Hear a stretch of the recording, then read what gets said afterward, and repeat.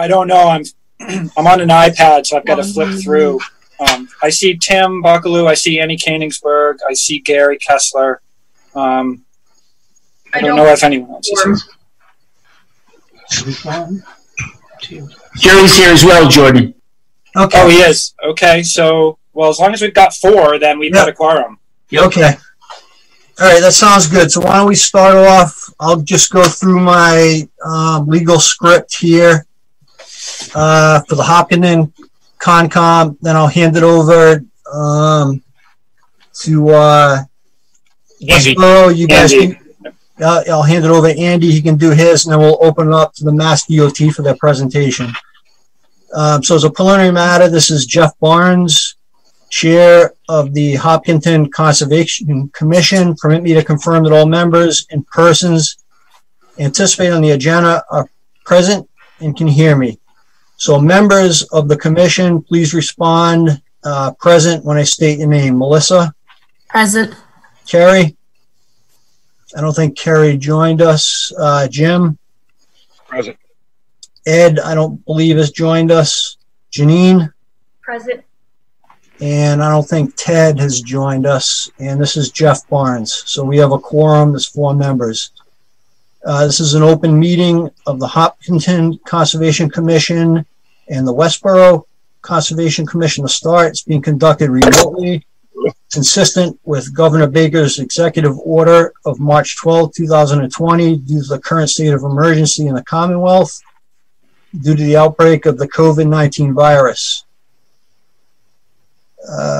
For this meeting, the Hopkinton Conservation Commission is convening by video conference via Zoom, as posted on the town's website, identifying how the public may join. Additionally, the meeting may also be being broadcast by HCAM through its platform. Please note that this meeting is being recorded and that attendees are participating by video conference. Accordingly, please be aware that others may be able to see you, and take care not to screen share your computer. Anything that you broadcast may be captured by the recording. All supporting materials have been provided to the members of this body, are available on the town's website via the web meeting calendar and the town website. We are now turning to the first item on the agenda. Before we do so, permit me to cover some ground rules for effective and clear conduct of our business and to ensure accurate meeting minutes.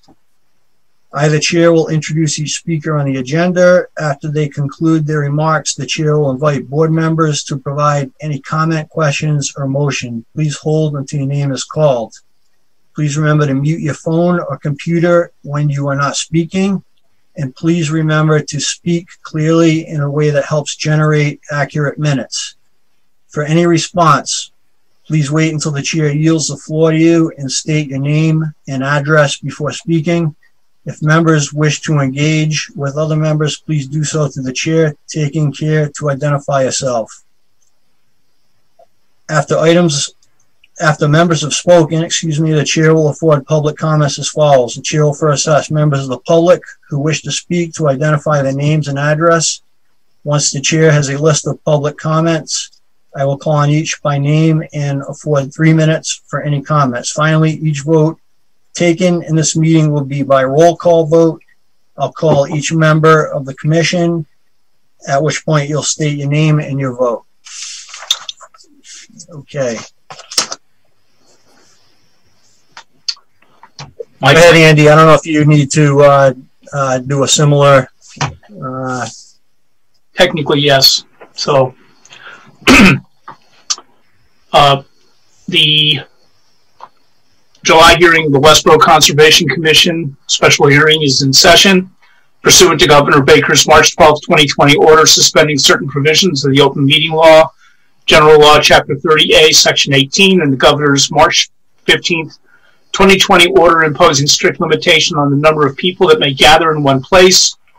This meeting of the Westboro Conservation Commission will be conducted via remote participation to the greatest extent possible. Specific information and general guidelines for remote participation by members of the public and or parties with a right and or requirement to attend this meeting can be found at www.town.westboro.ma.us/sites/westboro.ma/files/uploads COVID-19 meeting info 1 PDF. No in-person attendance of members of the public will be permitted, but every effort will be made to ensure that the public can adequately access the proceedings in real time via technological means. In the event that we are unable to do so, despite best efforts, we will post on the Towns of Westboro's website an audio or video recording transcript or other comprehensive recording of proceedings as soon as possible after the meeting at www.town.westboro.ma.us Conservation Commission /news/Conservation Commission remote meeting information. Would you like me to read the legal notice? Yeah, why don't you do that, Andy, and then I need to read it Okay. for Hopkinton when you're done. Thank you. All right. Legal notice of public hearing, notice of intent, Massachusetts Department of Transportation, Highway Division, I-495, I-90 interchange, Westboro, Massachusetts. In accordance with the Wetlands Protection Act, Mass General Laws, Chapter 131, Section 40, the Westboro Conservation Commission will conduct a public hearing on Tuesday, July 14th, 2020 at 6 p.m. pursuant to Governor Baker's March 12, 2020 order suspending certain provisions of the Open Meeting Law, General Law, Chapter 30A, Section 18, and the Governor's March 15, 2020 order. This meeting will be of the Westboro Conservation Commission will be conducted via remote participation. To view the meeting, please go to westborotv.org/public-channel/live-stream-public. The Commission will consider a notice of intent filed by the Massachusetts Department of Transportation, Highway Division to reconfigure the I-495, I-90 interchange. The project is located in the right-of-way of both I-495 and I-90 roadways, approximately 1 mile in each direction from the interchange of I-495, I-90. Okay, thank you, Andy. And I'll open the public hearing on behalf of the Hopkinton Conservation Commission. Hopkinton Conservation Commission will hold a public hearing on Tuesday, July 14th, 2020 at 6:00 p.m. virtually online to hear all persons interested in a notice of intent filed by Mass DOT to reconfigure the existing I-495, I-90 interchange with associated site work. The location is I-495 and the I-90 highway interchange. And if you have someone from Mass DOT who wants to discuss the project, that would be great. Jeff, that would be Mark Forbett. I think he's on Okay. the chain. Mark, I think Ryan McNeil from MassDOT is going to introduce first for MassDOT. Ryan is on the line, hopefully. Yep, I started, and then I'll turn it over to Mark for the meat of the presentation. I will mention that I've gotten a couple of messages in the last couple of minutes. It seems like some potential attendees might still be on hold and trying to get into the meeting. yep, I'm just letting him in now. I apologize. Okay. Thank you. So much for having us tonight. My name is Ryan McNeil. I am the project manager for the I-90, I-495 interchange reconstruction project. Thank you to the commissioners from both towns and Mr. McAdam and Mr. McCarron for facilitating. We tend to think of projects along town lines, but resource areas clearly do not. So I think there's a tremendous benefit for us to at least have this initial presentation on a project-wide standpoint to both commissions. So thank you to both commissions for allowing us to do this tonight. We have it's a considerable size project. We have a lot of environmental specific information to present tonight. We're not going to go into a lot of depth on the project purpose and need or design development. Mass DOT has had 20 plus public presentations on the project over the last years. Those are all preserved on MassDOT's webpage if you're interested in going back through hours and hours and hours of presentation. Was there. In addition, last Thursday, we published a virtual design public hearing. That's also available on MassDOT's website. MassDOT Design Public Hearings. Click on the first Google result and scroll down a little bit. You'll be able to find that presentation. That presentation and many of the ones we've done over the last couple of years have a great background for why the interchange currently exists as it does, what has changed to allow us to reconfigure, and a lot of the alternative analysis, purpose and need, projected benefits of the selected alternative. All of that information is there and easily available. That 25% design public hearing that I mentioned that we published or posted last Thursday is currently accepting public comments, and I think will be through 23rd. So if our members of the commission or members of the public, again, want to go and get some background on the project or have comments or questions or input on the project that aren't your commissions, I encourage folks to go watch those presentations. There are instructions at the end of the presentation on how to submit written comments or to MassDOT on the project. So some great resources there on the back of the project. So we're not going to, we could talk for hours in need and design here, and that's not really the intent. So with that, I'm going to turn it over to Mark Fobert with Tetra Tech. Mark, kind of step by step the basics of the NOI application, the environmental resources, the change and mitigation ideas. So with that, Mark. Yep. Hopefully I can share my screen. Can I request some screen sharing?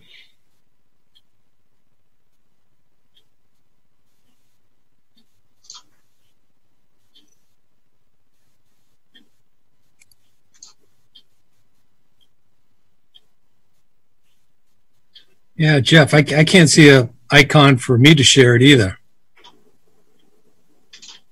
Oh, I just got the ability to share it, so good. We'll run with that. I want screen 2. You see a beautiful aerial photo of the project area, hopefully.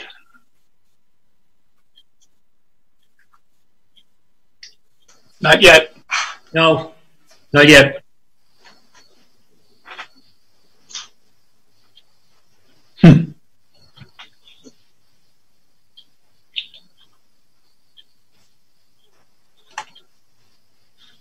I am sharing. Let me make sure I am. It's outlined in green.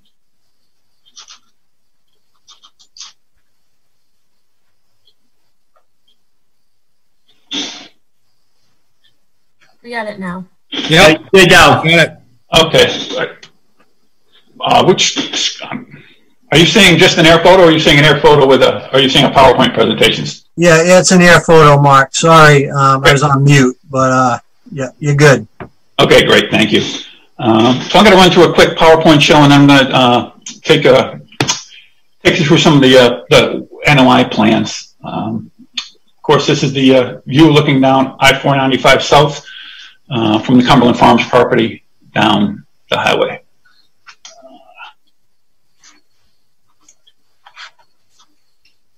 Here we have the view down I-90 eastbound.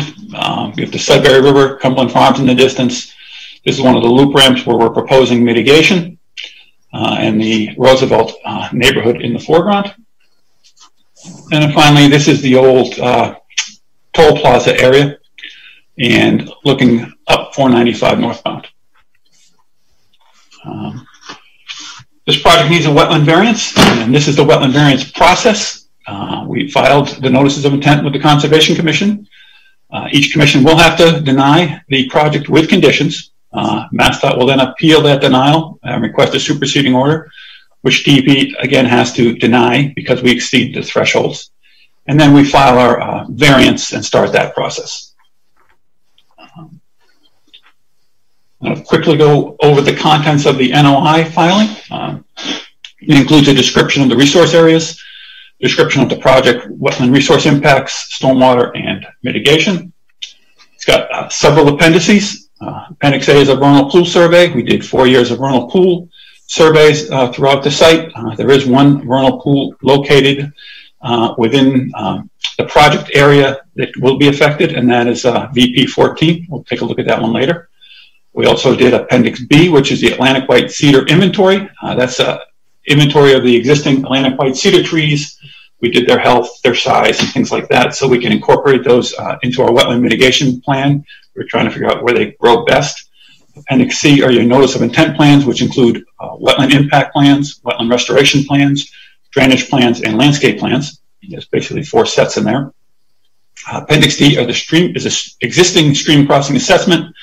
There were 35 crossings identified, and we documented their structural conditions and their connectivity for wildlife passage. Appendix E is a wildlife habitat assessment. That is an assessment of the impacted wetlands using DEP's criteria. Appendix F is a bordering land subject to flooding determination.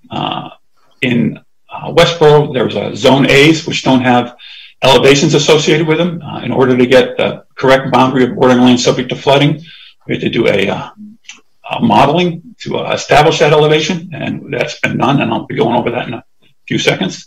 Appendix G is our compensatory flood storage analysis, where we have to show how we mitigate for all lost flood storage that was located in bordering land subject to flooding. Appendix H is our stream crossing impact assessment report. It documents the impacts and improvements to the crossings within the project limit. And Appendix I is your standard stormwater management plan, which is currently there's no BMPs to provide recharge or water treatment at the site. All new development impervious areas will comply with all the DEP stormwater standards, all 10 of them. Redevelopment impervious areas will conform with Mass DEP stormwater standards 2, 3, 4, 5, and 6 to the maximum extent practicable. Continuing with the appendices. Appendix J is a draft wetland mitigation plan. It's a mitigation plan based on the Army Corps of Engineers guidance. Includes a monitoring report and includes complete wetlands functions and values assessment for all of those impacted wetlands. Appendix K is your landscape restoration specification, which includes your planting requirements and your seed mix details. And Appendix L is a Whitehall Brook no-rise analysis, which documents that the proposed work will not cause an increase in flood levels. These are the project-wide wetland impacts. The important ones here, BLSF, we have approximately 58,000 cubic feet of flood storage lost, but that's mitigated with approximately 96,000 cubic feet of flood storage.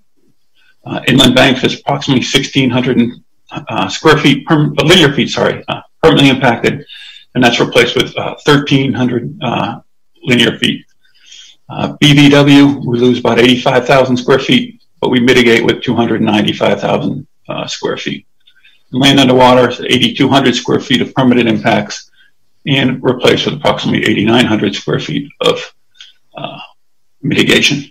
There's also 505 cubic yards of dredge, which I'll go over when we get to those areas.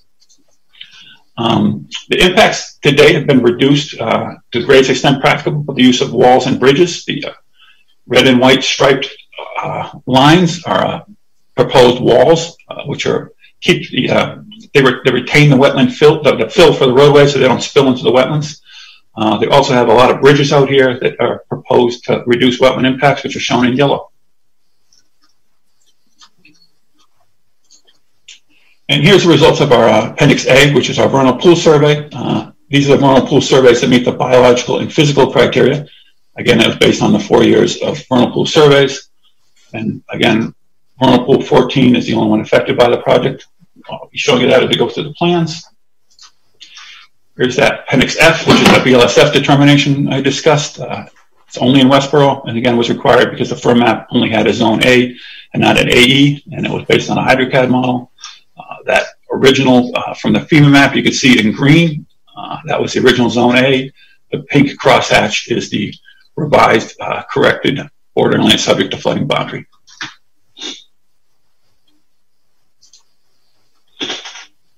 This is Appendix G, the compensatory flood storage. The BLSF impacts occur between elevations 274 and 282.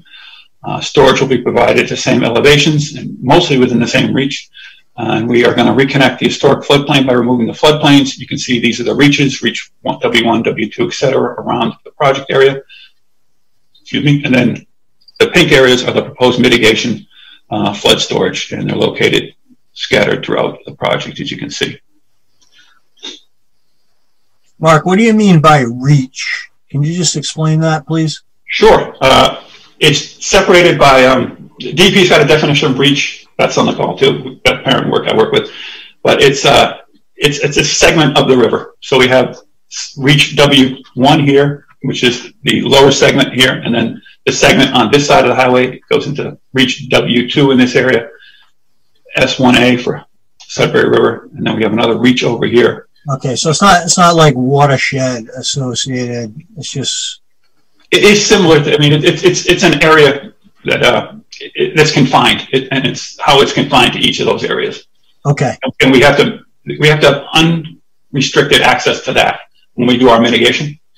Okay, great. Thank you. That's why the design shows up each reach and hopefully each solution. This is the stream crossing. The existing stream crossings out there.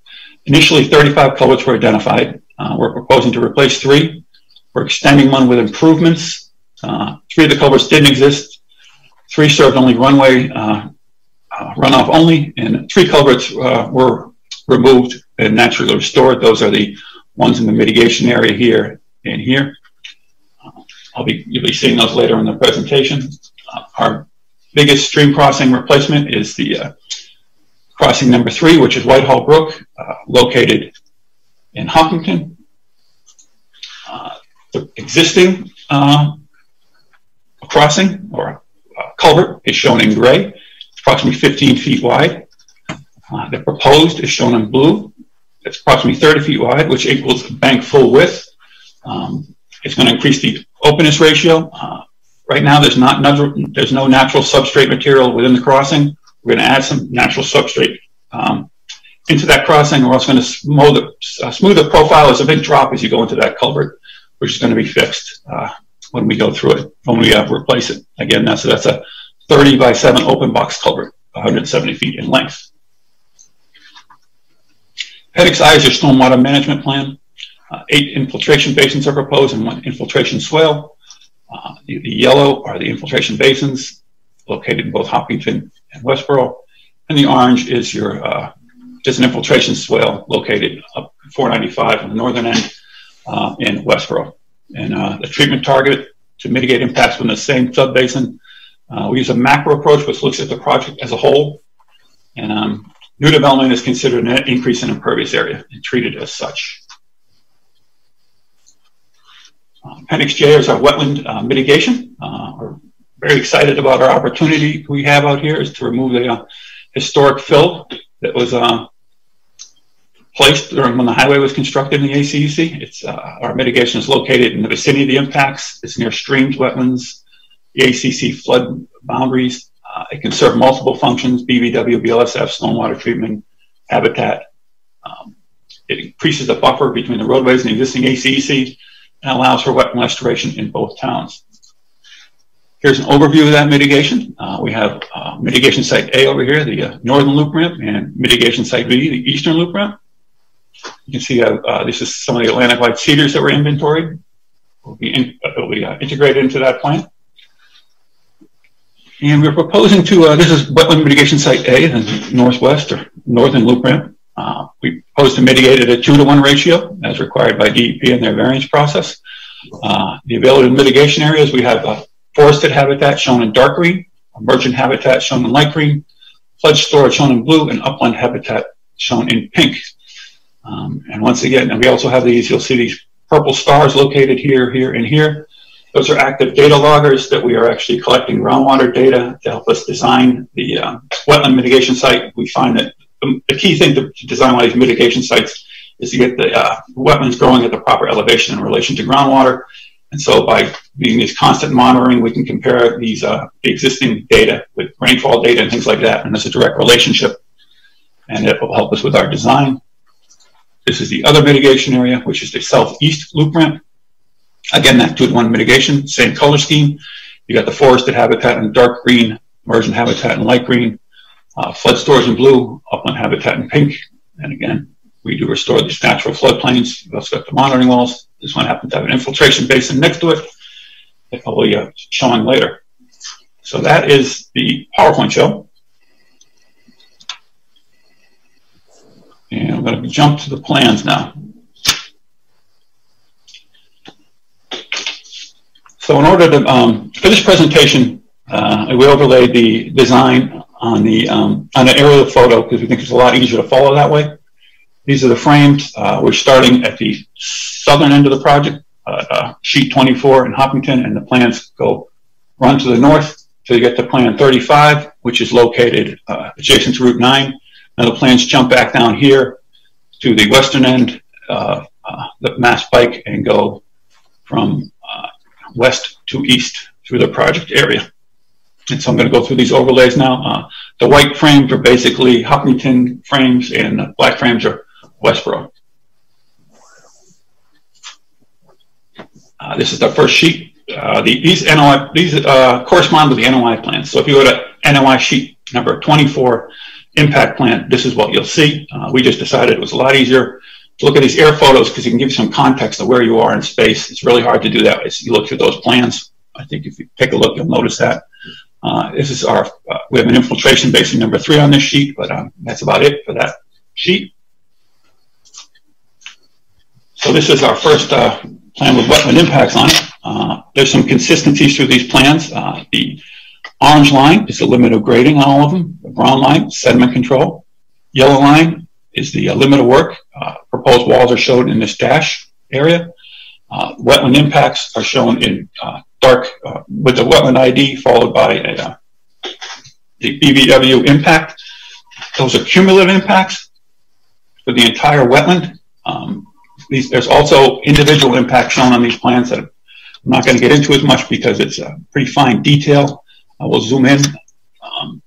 You can see the BVW permanent impacts are shown in orange crosshatch. Green crosshatch is temporary BVW. The purplish crosshatch is land underwater impact. And you can see there are numbers in orange with black outline are permanent impacts. Numbers in white, numbers with white outlines are temporary impacts. And so in this case, we have impacts to the work in this area involves removing an existing paved swale and replacing it with a vegetated swale. And so those are the impacts associated with that. In particular, we have about 700 square feet of impact to land underwater and 279 linear feet of bank. Both those gets restored. We have some impact associated here with culvert placement. Back out. Sorry. And we have the two infiltration basins 3 and 6. So we're going to continue northbound.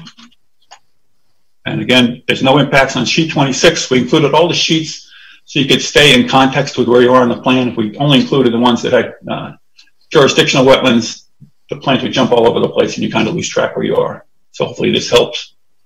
So moving on to sheet 27. Again, there's no wetland impacts, but just to get you oriented, this is Fruit Street. You've got ramp NW at the bottom and ramp E at the top. Okay, we're getting into the area of the interchange directly.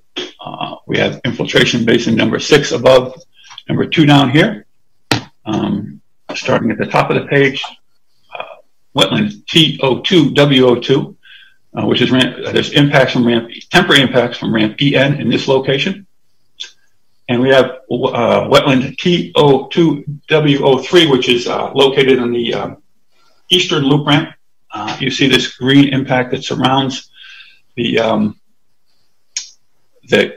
area that we're going to work in. Those impacts are directly related to us having to grade in the wetland impacts. So those are all associated, I'm sorry, the wetland mitigation. So all those impacts are basically from wetland mitigation. I-495 and I-90, I'm sorry, the two barrels of I-495 become closer together. And so you have median impacts in a lot of the project. Here is wetland TO1W48. And this BVW here, the entire BVW is impacted along with TO1W48. Some of these other wetlands we'll see on other plans. So we'll continue down the line. Here you've got 495 crossing I-90. The wetlands up here is the big infield we'll see on sheets 41 and 48. This is ramp EN. The ramps are named after the direction of travel, in this case, east to north. This is wetland TO1W09, and there's some impacts. You can see temporary impacts cross-hatched in green from the construction of ramp EN.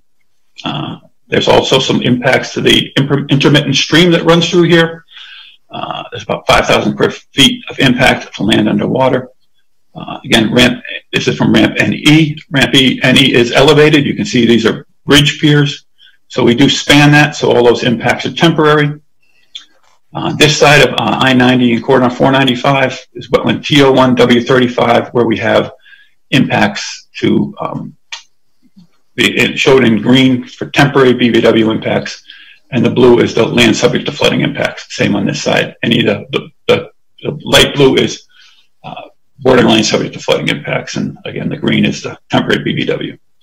We'll continue down the path here. So here's the railroad tracks. At the top, we have approximately, for wetland TO2W26, we have some minor impacts from construction of this outfall. This is the ramp that goes adjacent to Cumberland Farms. It's ramp WN.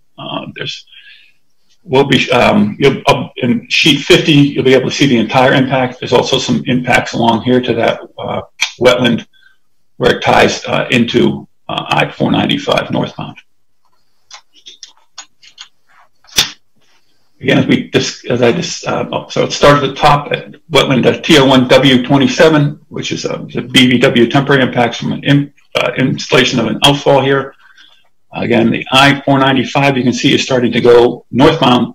It's located in the median.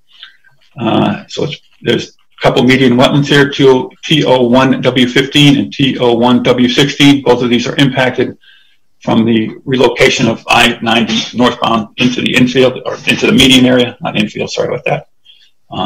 Also the same with this TO1W17, same thing. I-495 northbound going into the median and impacting the wetland.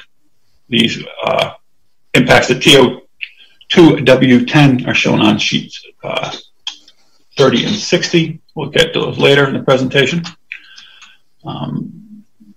Here we have intermittent stream impacts in the infield. This is a detail of what we're proposing in this area. It's a vegetated apron detail. We worked this out with DEP from our past variances. They didn't like the bare riprap in areas where there were wetlands, so they requested we put some compost core fiber matting on it and plant them. We've had good success with this on some other projects, and it does grow in quite well, and it is better than the bare riprap in the wetland areas. So that's proposed in several areas throughout the project, and that was the detail. So you've got some approximately 80 square feet of permanent impact to land in the water and some bank impact in this area also. For wetland TO2W7, again, you've got some outfall impact and some road and widening grading impacts along the edge. Continuing northbound, we've got that drainage swale that I mentioned, drainage swale number 7 in Westboro. You can see this is the solar site that's located along 495. If you drive it, you're probably familiar with it. excuse me, Mark, can you go back to the previous, Yep, the one before this one? that one. It's a big lag. Okay, so that's just a bridge area there, that square kind of in the center. Yes, that's Flanders Road, the bridge over Flanders. Okay, got it. All right, sorry. No problem. Got me. Let me get a drink of water. That was good. Nice. I do have a question about the outfalls. You said you're putting in new outfalls. Is that, looking at the diagrams, that's what you're doing up and down the barrel of the highway?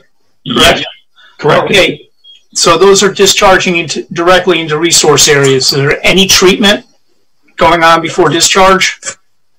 I'm going to let Beth, you want to chime in on that? I do. So they're not new outfalls. We are reconstructing existing outfalls in many cases because there's been destabilization of the slope. In general, we tried to pull all the existing outfalls back away from the resource areas and add in either these vegetated aprons as shown in the detail or just a standard riprap apron if it was outside of the resource area to slow the velocities. So every outfall doesn't necessarily have stormwater treatment, but there are no new discharges to wetlands for the project. Okay, how about, you going to change the catch basins or the existing catch basins? Any oil water separators or sediment traps in the catch basins? So the catch basins are going to be, I think, almost all new. They'll be replaced with the deep sump catch basins. There are no oil and grit separators, but we do have the infiltration basins with the sediment ore bays at those 9 locations. Right, thank you. Yep, and I think we're also, how many existing outfalls versus how many proposed, Beth? Oh, right. So off the top of my head, I think there were like 100 and maybe 120 existing outfalls for the project, and we're actually decreasing the number of outfalls to about half of that because we're trying to combine the water and treat it at the infiltration basins. Thank you. Welcome. Okay, then this is a great example. Good timing. There's an infiltration basin. I'm sorry, that's a swale. So continuing on, we are on sheet 34. There's some impacts to wetland T01 W32 from some grading from the roadway and from outfall construction. And again, we have some impact over here to in wetland T01 W30 for the outfall to put in the protection in that area. So you have some impacts to land underwater and to bank in that area. Our final impact on 495 at the northern end of the project is this 90 square feet of temporary BVW impact from this outfall and from some roadway widening over here. And there's a little bit of impact on this side, which was accounted for in the previous sheet. This is Route 9. We're now going to jump to the western end of the project on the Massachusetts Turnpike in Hopkinton. This is sheet 36 if you're looking at your NOI plans. Again, there's no impact on the first sheet. As we continue down, here we are on sheet 37. There's some minor impacts from installation of outfalls to wetland TTKE/TTKF. There's some wetland impact there and some there. Wetland T01 W24. Again, there's some minor impacts from the widening, the slopes in here, and construction of stormwater outfalls. Infiltration basin, as Beth had mentioned, 5 and infiltration basin number 6 are located here.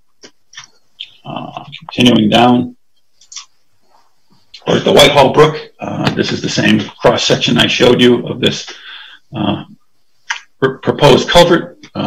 We have temporary impacts to Whitehall Brook of about 90 linear feet of bank and 1,200 square feet of land underwater. That's in addition to these impacts from widening that was shown on the previous sheet. There's also 225 cubic yards of dredge at this end for scour protection and 175 cubic yards of dredge at this end of the outfall, along with for wetlands TO1 W36, there you can see this green area is that BVW impact, and again the light blue area is the BLSF impact. Moving down. Starting at the northern side, there's approximately 5,000 square feet of impacted wetland, temporary to wetland TO1 W23, as you can see here in light green and blue, for grading and for outfall installation. For wetland TO1 W19, same thing, there's some grading and outfall installation. This side, it is again, this is mostly grading in this area for wetland TO1 W37. Just along this edge, there's an impact. This is vernal pool number 14 that we talked about earlier. There's a temporary impact of 982 square feet. That vernal pool is located in wetland TO1 W38, and there's impact. Again, the cumulative impact of that entire wetland is what's shown here in black, and the individual impacts are shown hatched.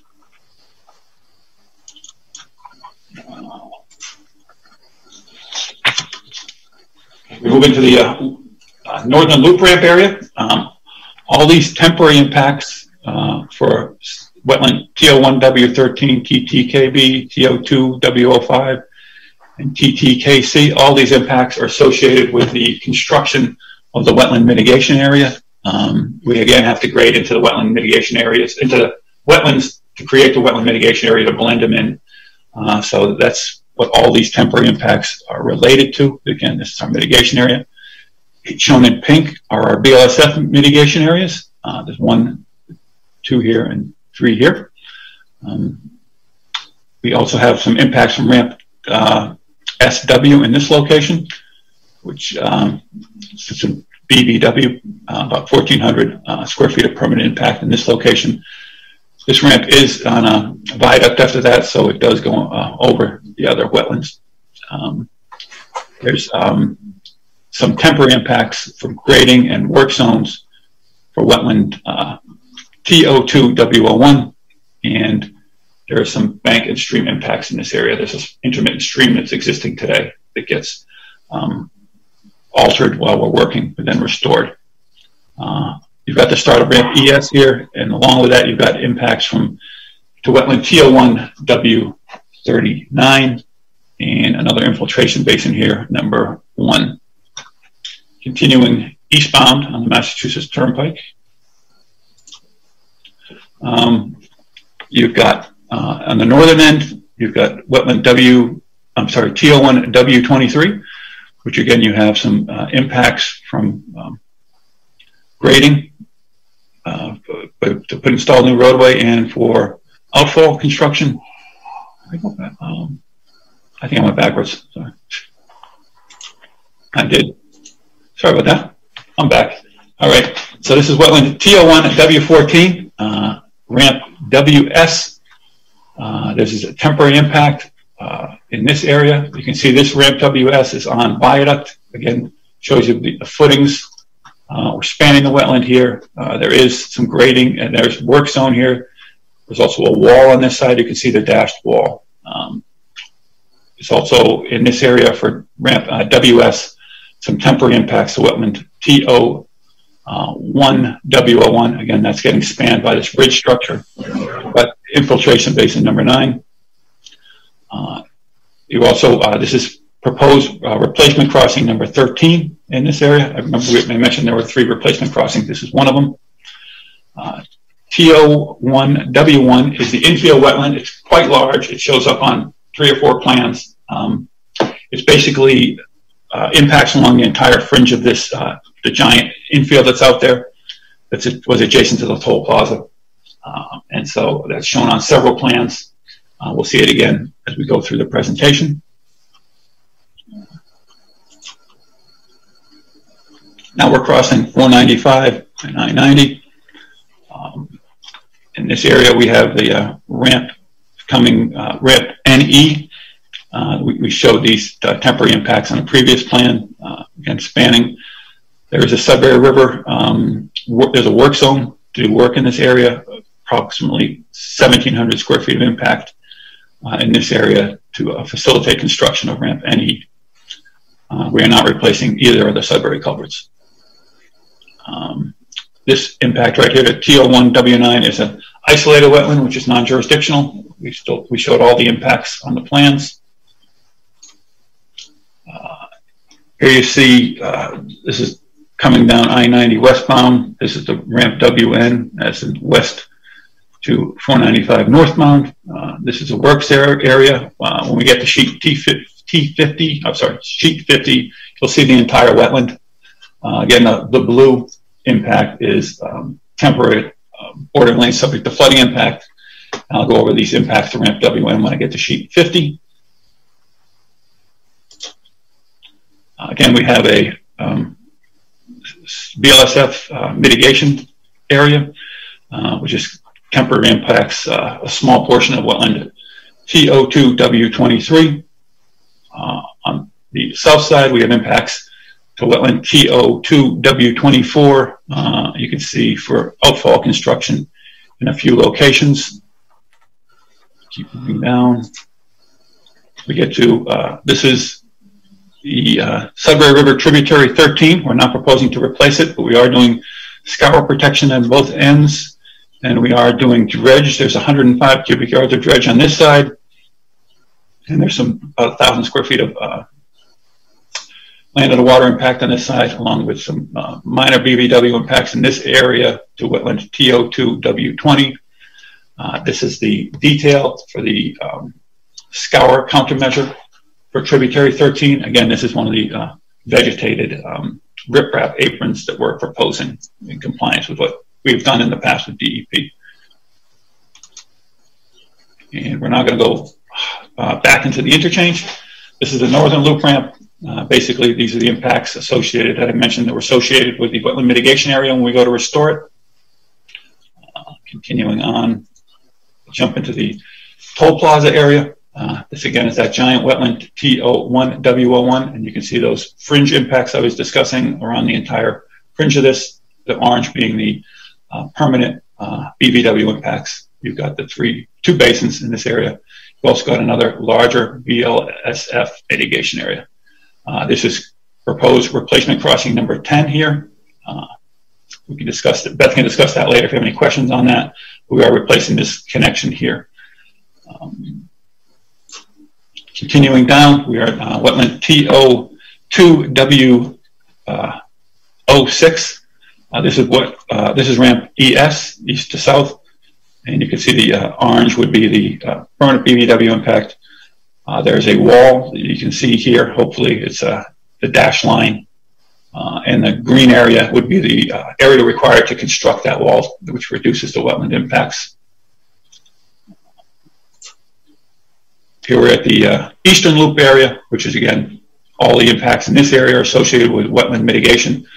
This one is from is to wetland T01W09, and finally we're back to the ramp that is adjacent to Cumberland Farms, which impacts wetland T02W9. We have two large work areas on either side of that to facilitate construction. You do have minor impacts. These orange dots are piers, and all those piers added together equal about 200 square feet of permanent wetland impact. And that is what I have in my presentation now. Questions or however you guys want to proceed, let me know.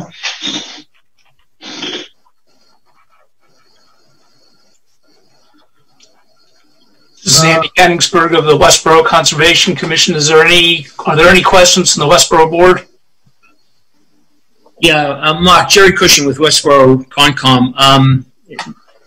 I appreciate the detail going over. It was pretty thorough. Just going back to those groundwater wells that you mentioned, you're collecting data to help you with the mitigation effort. How many years of data you hope to have on that? By the time we construct, 3 or 4 at least. Yeah. We've already got a couple. The data loggers are really helpful because you can. It's just you go out with a Bluetooth reader. It reads you download the readings and you bring them back to your office, and you have a spreadsheet and see how it's going up and down. It really is key to getting a good mitigation site is what we found. Tim Buckaloo. Hey, Andy, this is Jeff Barnes. If you don't mind, I think what the Hopkinton Conservation Commission at this point would just like to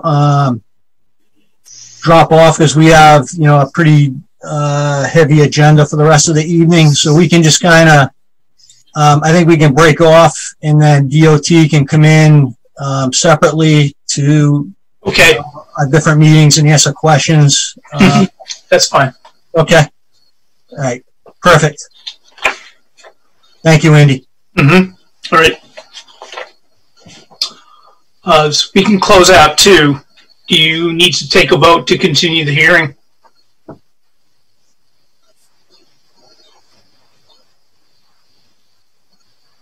Yes. So we don't need to take a vote, but we'll continue the hearing out to our next meeting for the July 28th, which is the 28th, right? Okay, we'll handle our vote in our hearing itself. Okay, thank you. Okay, thank you, folks. Appreciate it. Thank you. All right, thank you for the presentation. We appreciate it. I appreciate your time. Thanks a lot, everybody. Thank you.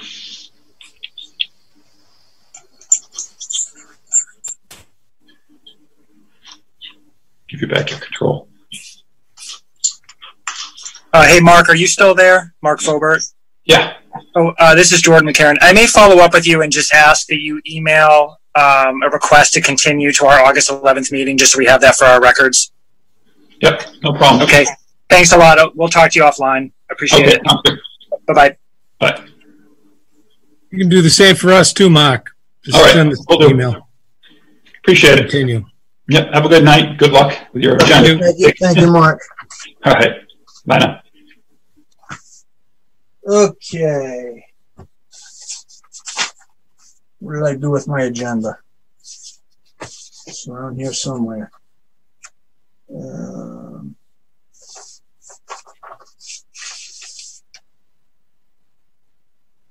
We've got a new NOI. Yeah. We got a new, okay, I got it. Sorry. So we have a new NOI, Bryant, 0 Downey Street. This is a notice of intent for a single family home. And I need to read this for the public record. Yep. That's not where we should be. Jackson for 132 Clinton. Wait, okay. Yeah, 132. I think Brian opened up at the last meeting. All right. Did I send you the wrong ones? I've got I can post it on the screen. All right. I'm doing the paper shuffle here, folks. Hold on a second.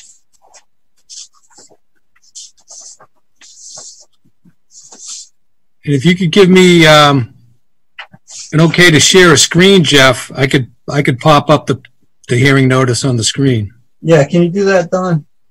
Yeah, I just don't have my icon for sharing screen. Right, Do you have to give me a approval or something? Yeah, hold on a second. Having some technical difficulties here. Okay, you good to go, Don? Let's see how I get the icon to do it. It's shared. Like I have in the past.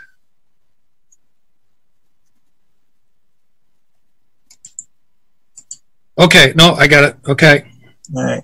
Just had to open up my screen a little. Okay. You able to see that, Jeff?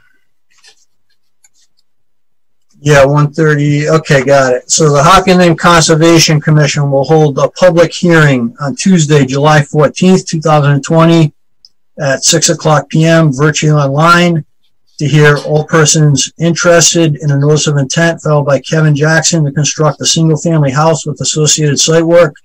The location is 132 Clinton Street, Assessors Map R20, Block 6, Lot 0.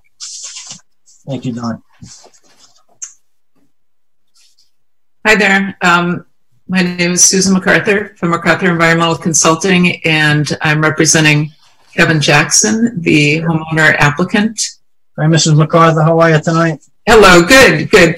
I texted them. They had trouble logging in, so I'm thinking they probably called in. I'm not sure if they're on the line, but also joining is Neil Crothers. He's from Mill Construction Corporation, and he's the builder for this project. So I might as well just jump into it. The lot contains it's a single-family home project. The lot contains a trailer, camper, gravel driveway off of Clinton Street, and several outbuildings. There used to be a house in the back where this proposed house is, but it was torn down a few years ago, so there's nothing there right now. It's just a soil and weeds and whatnot. And I mean, if you want, oh, you do have photos. Okay. I also have some photos. Oh, Matt must have taken these. Okay, so that's the area where the house was, just in the back there. So it moderately slopes down to a bordering vegetated wetland in the back. And late last March, I did delineate the wetland resource area, and the wetland line was later adjusted by Matt Merrill from Lucas Environmental, and based on his review. And so what you see, this plan has been revised to show the revised wetland line out there. There is also a wetland, if you scroll up a little bit toward the road, there's a wetland across the street, and the 100-foot buffer does extend, yeah, right there, does extend onto the property slightly, but we're not proposing any work out there. Okay. So the proposed project consists of the construction of a single-family home within basically the same footprint of the previous house, only larger. This is larger. So this new 2-story house will have a full foundation and a walkout basement in the back. There'll also be a raised deck off the back there. Work includes grading, excavation, pouring the foundation, constructing the house, connecting, tying into the water and sewer lines that are out there. And no trees are proposed to be removed with this project. In fact, the homeowner was adamant that the design avoid tree. There is a large pine nearby, and also a large silver maple, and so the house is situated so that it avoids impacting those trees. And the building itself will not encroach into the 50-foot no-build zone. So prior to any ground disturbance, we're proposing an erosion control barrier at the down gradient limits of work. That could be tightened up if we need to. I know it does go quite far. So we could tighten that up if need be. And we're also proposing some dry wells at the downspouts of the new structure, and a few of the wells out there are going to be abandoned, or they may already be abandoned. Maybe the homeowner can speak to that if they're on the line right now. Yes, I see. Kind of in the southern corner of the house, existing well to be abandoned. Yeah. So that will be abandoned. And then they're proposing another well. Yeah, right there. Now, I don't know if that exists. Neil, are you on the call? You might have your Oh, what's his last name? Sorry. Crothers, C-R-O-T-H-E-R-S. Let me see. He was on. I saw his name. Last name is Brothers. Crothers. Crothers. Yeah. Let's see. Oh yeah, he's right here. I got him. Where is he? I just Maybe he can't unmute. Maybe you need to unmute him. Yeah.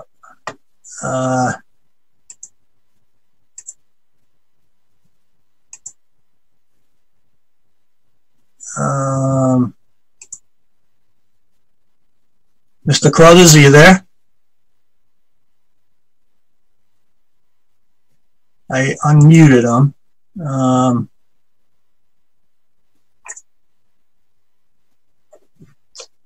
Mr. Crothers? Okay, well, Susan, so you're still there? Yes, I am. Okay, so the area where the house is being built, it sounds like it's all previously disturbed area. Yeah, yeah, that is correct. Yeah. Okay, and then I see an existing. Don, can you just go back to that other? The site plan, please. So there's an existing well up in the. I guess that'd be the eastern corner there near the shed. Yeah. Is that going to be abandoned too? Just curious. They didn't tell me that that one's going to be abandoned, so I'm guessing he has chickens, so I think they're, you know, he uses that well to water the chickens and whatnot. So the chickens stay in the little area there with this. Yeah. Yeah. Okay. Right. I think this looks pretty straightforward to me. I'll just open it up. Matt, did you have any comments on this? Just a couple things. As Sue mentioned, we got the wetland boundary all set, so that's fine as shown on the plan. I think just a couple outstanding questions that I had in my original review that I'm not sure were addressed. One was involving the wells as far as what exactly was going to be abandoned, and potentially that can just be conditioned with, you know, that it has to be, if it's going to be abandoned, it has to be by DEP policy. Yeah, that's a good point, Matt. Wasn't sure what the status of the septic system was. I think originally there was just a note on it that it had to be inspected. Don't know if that's approved by Board of Health yet or not. Obviously, if that has to be replaced entirely, that changes the scope of the project a little bit. Yeah, I don't know that that it's been approved yet, and if it does fail, I had asked specifically. They said they're going to put the new septic system in the same vicinity, right in that area. So, which is right, yeah, like right where the cursor is there. Yeah, I mean, it seems to me, Susan, this is Jeff Barnes, sorry. Yeah. That they would want to get that tested to see if it passes, because if it doesn't, that, you know, expands. If they need to put a new septic in, that expands the scope of the project, right? Even though it's in the same area. Yeah, I mean, okay. I mean, I don't know that it would expand out toward the wetland. I think it would be, plus the installation of a septic is an exempt activity under the Wetlands Protection Act, but you know, I don't know about the local bylaw, but yeah, it's not under our bylaw, but okay. Yeah. I think, you know, I think it would make sense for the owner to get some type of opinion as to whether that existing septic system is good, or if it's not good. If it's not good, it's going to need to be replaced. You know, and again, I think that would need to be included in the scope of the project here that's being proposed. Mm-hmm. Okay. Matt, does that make sense, Don? Yeah, I think the commission would want to at least know, you know, if there's going to be a new septic system that was going to at least meet the 50, or are they going to be able to get it outside the 100? But if this did fail and the commission did issue an order of conditions, it would be covered under a project change, and the commission could look at it depending on what they're proposing. They get it outside the buffer, commission would see that as insignificant. If they're going to put it inside the 50, they may want an amended notice of intent or a new NOI based on whatever is going to come down the pike. Yeah, because it looks like. I mean, they make an effort to keep it outside. Sorry. Go ahead. I was going to say they would make an effort to keep it outside of the 50. A little bit. The reason for where it's, they want it to be is based on there's that large tree right near there. So they're specifically trying to. Well, I don't know if that dot is the tree though. I don't think the trees are actually shown, but there is a large pine right there, right near there, and they want to specifically avoid taking any or impacting any roots or any trees. So, so I think it's situated where, where it is and where they want it to be. I know Neil knows this. I wish he could speak because, he could talk about this. Yeah. Oh, there is a chat. I wonder if he's trying to. No, that's not him. Yeah. Jeff, my only other comment was in my original memo, I had requested some sort of detail with regard to the rooftop infiltration, the dry wells. Typically, you require something on the plan that shows exactly how those are going to be built and, that they're properly sized. Right. That would really be the only other item that was outstanding from my perspective. Okay. Yeah, so we just need a little bit more detail with regard to that, Susan. And I think we can, with regard to the septic, we can do that as a project change request, as Don had indicated. And, we can vote on this, pending your submittal of the infiltration basin calculations.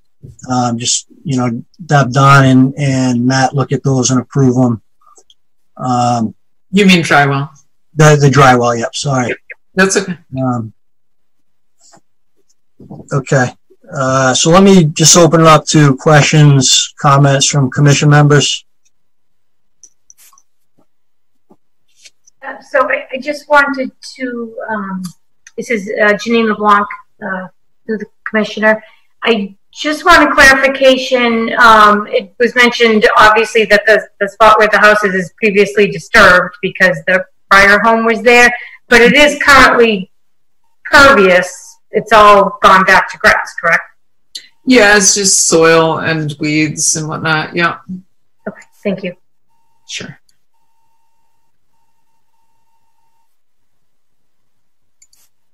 Any other questions or comments from commission members? Through the chair. Yep.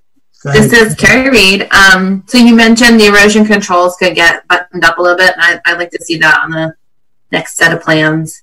Okay. Especially if I'm going to hit the septic. It just looks like, to me, my first thought was they were going to try to grade all the way out there. Yeah, we can tighten that up. Sure.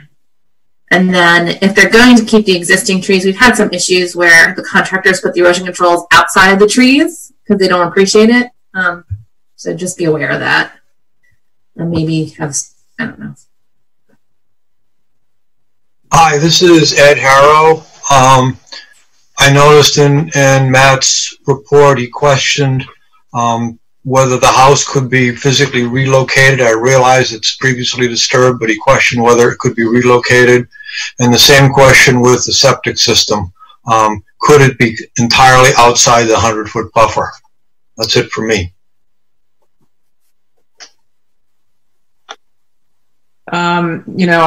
Again, I hate to answer for the homeowner, but I think they're very private people and they wanted to put the house in the back where it's not seen by the road. Probably one of the reasons, as well as, that was where the previous house was, and they like the overlook. It's, very pretty back there. It's scenic, looking out at the wetland resource area. There's a lot of wildlife. That's what I'm thinking, but, I hate to speak for them, but I think that's the reason. Okay, this is Ed again. I don't really have an issue with the house there because there was a house there. but I'm still curious about the septic system and whether that needs to be within the 100-foot buffer, or if it could be put outside of it. I realize there's one there, and I realize it's not additional disturbance. It's just, I'm curious. Okay. Well, they're not sure they have to replace it at this point.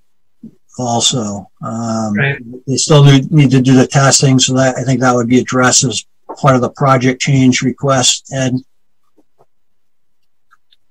okay.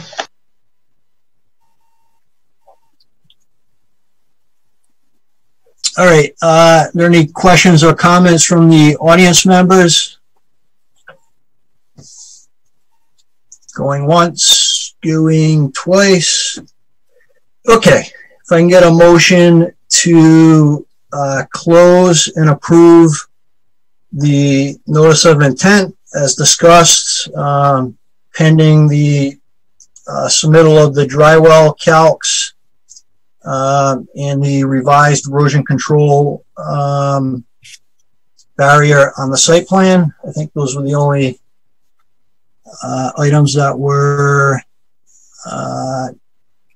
discussed, if I'm not correct. If I can get a motion, please. Hi, this is Carrie. I'll make the motion. Okay, and a second. This is Ed. I'll second. Okay, and we will do the roll call. So, Melissa. Aye. Carrie. Aye. Jim. Aye. Ed. Aye. Janine. Aye. This is Jeff. I'm an aye, and I don't think I'm missing anyone else. Ted isn't with us tonight. So the motion passes. Great. Thank you so much. Thank you, Mrs. MacArthur. Okay. Have a Bye good now. You too. Okay. All right. So moving on, we have a request for determination of applicability for 23 Woody Island Road. Mr. Bloom, and I need to read this for the public hearing. The Hopkinton Conservation Commission will hold a public hearing on Tuesday, July 14th, 2020 at 6:00 p.m. virtually online. Hear all persons interested in a request for determination of applicability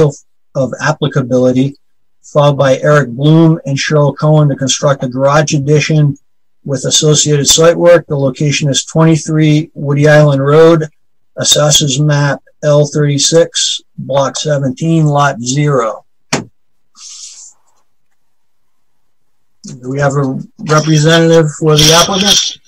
Yes, Chuck here, who is our builder, and myself, Eric Bloom, and Cheryl Cohen is here also.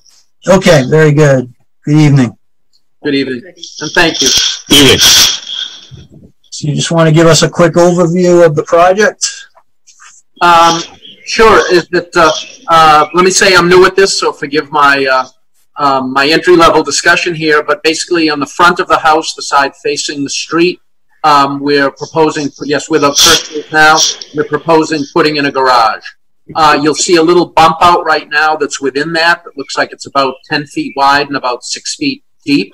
That is actually an existing shed that is connected to the house. So effectively, the garage will be, for lack of a better expression, a replacement of that for a two-car garage. So the shed will be replaced with a two-car garage? Yes, sir. Okay. And that's obviously previously disturbed area. Yes. And I'm just looking, so is there a driveway going into that? The whole front of it is driveway. And in fact, we're going to be covering the driveway with the garage. Okay. On the street, you can drive directly up to the shed. It's paved ground. Okay, so all this area is paved right now? Almost all of it. There's about 3 feet in front of the shed, and on the sides of it, which are dirt. All of the rest of it is paved. Well, yeah, dirt, grass, you know. Okay. Right, Matt and Don, did you have any comments? This is Matt. I just had a couple of minor items to discuss on this one. Don, I did send you some pictures on this. I don't know if you have those, if you want to bring those up or not. The first time, a couple of these are just kind of administrative things. The scale shown on the plan was incorrect. It shows a 20 scale, it's actually a 10 scale plan.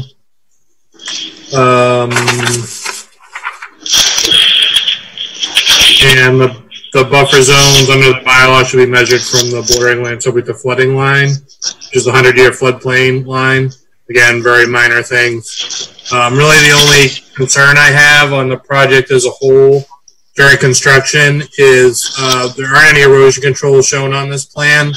Yeah. I think the risk to North Pond is fairly slight around the house. My larger concern would be tracking materials or, where materials are going to be stockpiled. There's not a lot of room out here. And any material getting onto Woody Island Road, the fairly steep slope there that goes right down to the resource areas. I did speak to Mr. Bloom on the site about that when I was out there doing the inspections. I don't know if the contractor can speak to that, but that was really my main concern was making sure that no soil got onto the roadway, during a rain event that could get washed into the resource area. Yeah, Chuck Schuler here. We understand there's not much area there for storage of material, so we're not anticipating that we can dig it and directly put it into the truck, but we're not anticipating leaving it there for an extended period of time. We're going to pretty much remove it within a couple days. We understand rain will be a factor in this, so we don't want to encounter any runoff situations, but we're going to do our best to get all the fill that's removed for construction off-site as fast as we can. And then obviously we might have to bring some other structural fill in later, but we understand there's really not much of a place to stockpile. We'd like to have a little bit of leeway, maybe, a few days to allow us to dig it out, keep the process moving, but I know that's going to be a discussion that we'll probably have. So, no, I think that makes sense, Mr. Schuler. We would just ask you to be kind of cognizant of, when you're doing the construction, just keeping an eye on what the weather looks like. Yep. So if it looks like there's going to be a storm event or something like that, then you cover the stockpile, put up hay bales, to prevent any type of siltation, that type of thing, or remove it from the site, Right. Either one. I think this is a fairly minor project, so I don't think we need to get too, I don't think we need to be too strict about it, but, we just want to make sure that there's no sedimentation getting into the lake, obviously. Yeah, understood. Yeah. So just be aware of that. And then, to Matt's point, if you can just submit a revised plan to us, just showing the correct scale at the 10-foot scale, not the 20-foot. Yep. That would be helpful. Those are my comments, and I'll open it up to the commission members.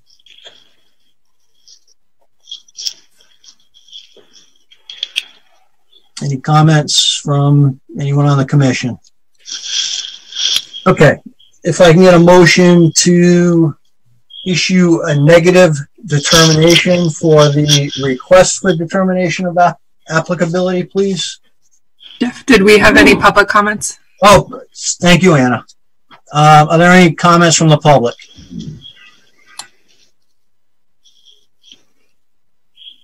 Thank you for reminding me. Going once, going twice. Okay. If I can get a motion, please, for the negative determination. So moved. Ed's motion, I'll second. Okay, so Ed made the motion, Carrie seconded, and we'll do the roll call. I believe Melissa dropped off, so Carrie. I'm still here at the moment, Jeff. Oh, Melissa's still there. Hi, Melissa. Yep. Okay, so I'll vote aye. Okay. And then I'm dropping off. Okay. Thank you. All right. Carrie? Aye. Jim? Aye. Ed? Aye. Janine? Aye. And Jeff's an aye. And Ted is not with us, so he will not vote. Okay. I think you guys are all set.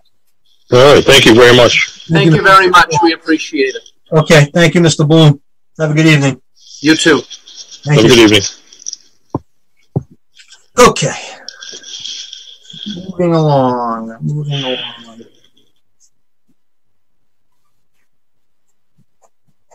Thank you for reminding me of the public comment, Anna. I almost forgot. All right, Harding, 70 Spring Street. This is a notice of intent, and it's a continuation, so I do not need to read this one. Mr. Harding? Good evening. It's Peter Bemis representing Mr. Harding. Oh, Mr. Bemis, how are you doing tonight? Very good. Very good. Thank you. Okay. We provided Don with an updated plan, which he has kindly put in front of you this evening. If you wouldn't mind just panning a little bit more to the left so that it would open up the right side. I just noticed the video, at least on my screen. If you folks can see it, I'm just trying to get, there you go, a little bit more, and I'll be real happy. Mr. Harding, who lives at, we've gone the wrong way. So who lives at the residence that's located there at 70, shown at 70 here, would prefer to see the driveway going behind his garage, which is to the right of his residence, and then cross the intermittent stream where there's an existing crossing. So we had narrowed down to go over that crossing with our previous filing and not go across its frontage. We need to go to the Zoning Board of Appeals with this petition eventually, but at this time, I think getting the environmental review completed is more important. And then the Zoning Board has viewed this before, this matter, not particularly this site, but this matter where you're not necessarily crossing your frontage because of the wetland resources, and when you give them a compelling reason to go in a different direction, I think that will carry the day.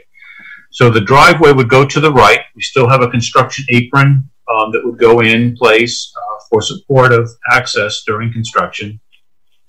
The driveway comes in. We did have to go out and do some more survey work, which was somewhat challenging because it's all thickly wooded through there.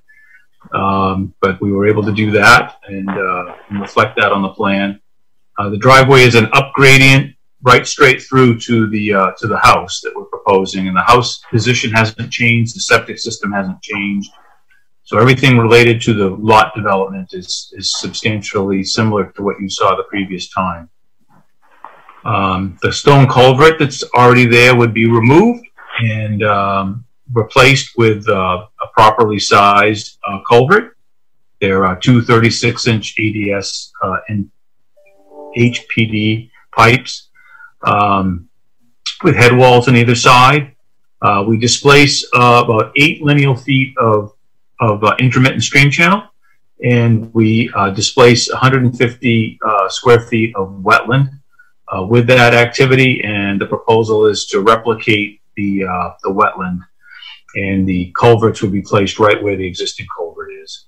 There are a few trees that have to be displaced. They're shown in detail there. There's a couple of 24-inch and 18-inch deciduous trees. But after that, everything else is fairly small. It's just thicker as you go around the back of the garage there, but there's no large trees. It's just thick. We did show a 36-inch tree that's going to be maintained. That's shown between elevations 358 and 360. There's a line going through one of them showing where the proposed access and utility easement is located. And then to mitigate our impact for our driveway, we've got a filter strip that's going in on the downhill side. And then we're discharging to a rain garden that would go to the street edge on the left-hand side of that driveway. I'm introducing this to you this evening. I expect to continue the hearing this evening. I would go to fire safety in the next 2-week period, hopefully, that you can put us back on another agenda. And if you can't, then I'll go out for. I just was more important to get this right than it was to rush it. So we've done what our client would like, and I think from an environmental perspective, we've limited our activities in the 100-foot buffer zone. So thank you for that opportunity. Okay, thank you, Mr. Bemis.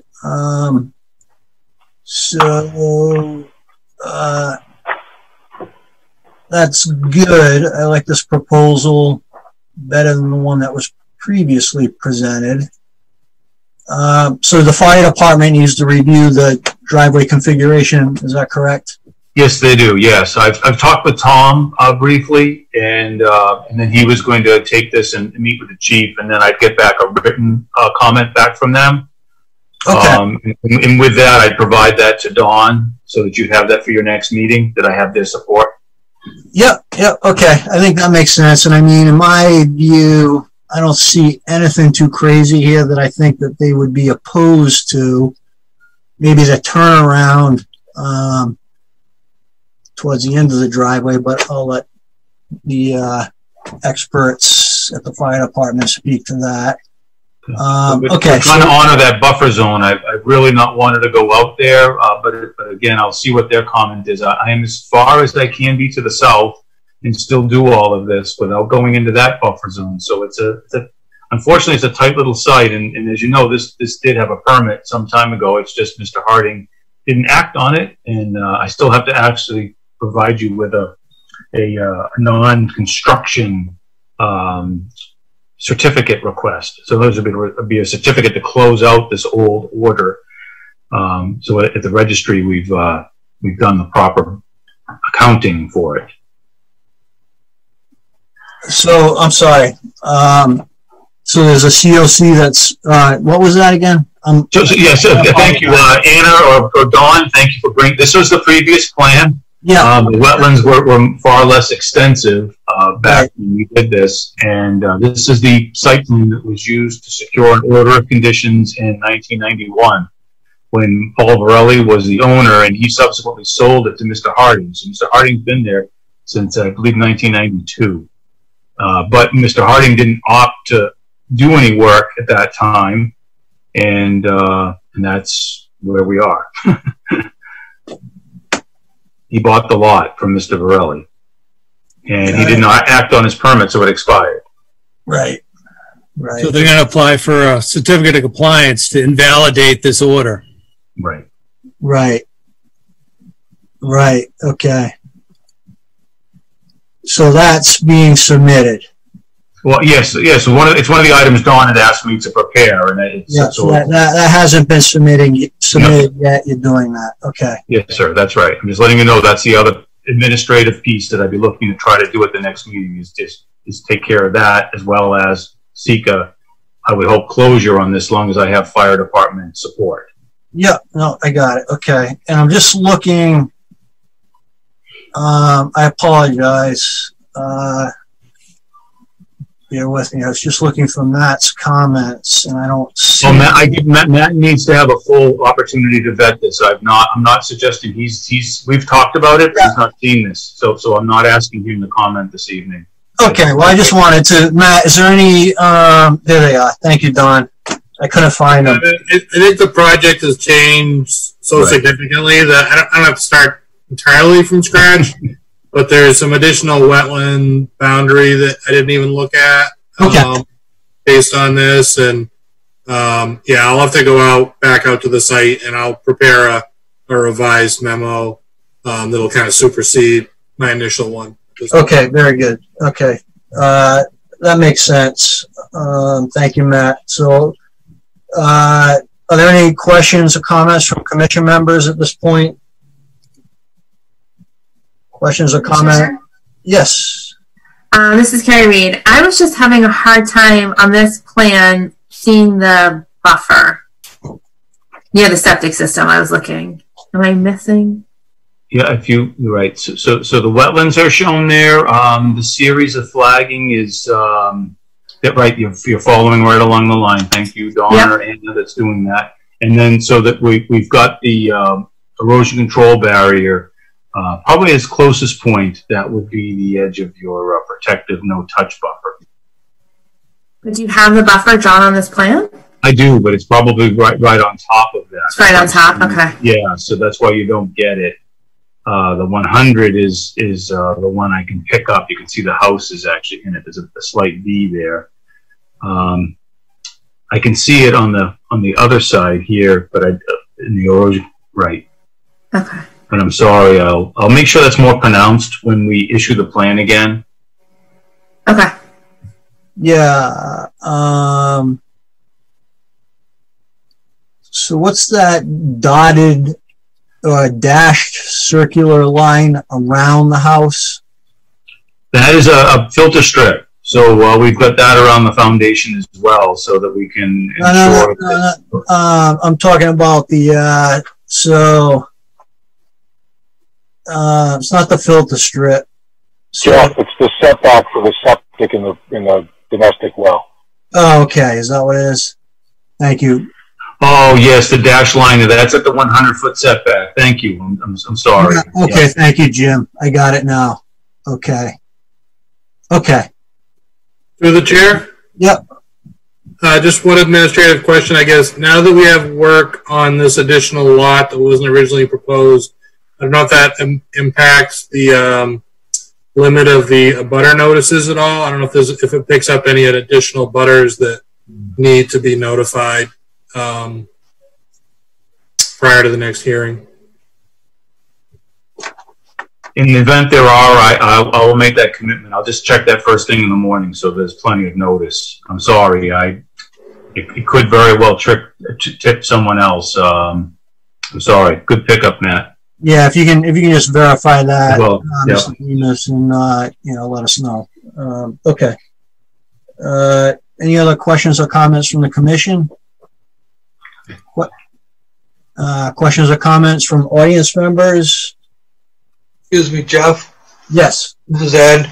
I too am confused at not being able to pick out the 50 and 100-foot buffer zone, so I'd like to see something where they're more visible. And I have a question about the current crossing. Does the current crossing consist of pipe culverts, or is it something different? I believe it to be granite slabs. Matt, did you want to say anything different? That's what I see when I'm there. Yeah, I certainly didn't see any pipes under there. I'm guessing it's just stone. I mean, when I go back out there, I can certainly take a closer look at it. So my question is whether a box-style culvert would be more in keeping with what's there and more facilitative to critters that might pass back and forth. And that's it for me. Okay, thank you, Ed. I'm open to that suggestion, and we'll look at it. Okay. Through the chair? Yes, Don. I just didn't know if the new plan would have made any changes to the waiver request, because you've got waiver just of no disturbance zone, no build zone. So, Peter, if there's any changes. I'll go back and look at that again, Don. Yep, good point. That's why I figured tonight would be like a housekeeping time to catch these things. So thank you. Yeah, just make sure you cross your T's and dot your I's, Mr. Bemis. Yes, sir. Okay. Yes, sir. Yeah. We like to be diligent here at the Hopkinen Conservation Commission. You and me both. No problem.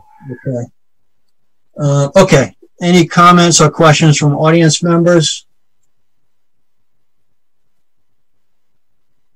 All right. So we'll continue this out till July 28th. Does that work for you? It does. Yes. Thank you very much. Okay. Okay. Very good. Thank you. Great. Have a good evening now. Thank you. All right.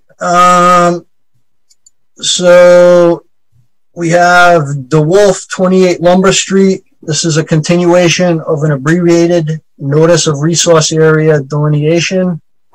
And Don, if you'll excuse me, I'm just going to get another glass of water, so I'll be back in 2 minutes, okay?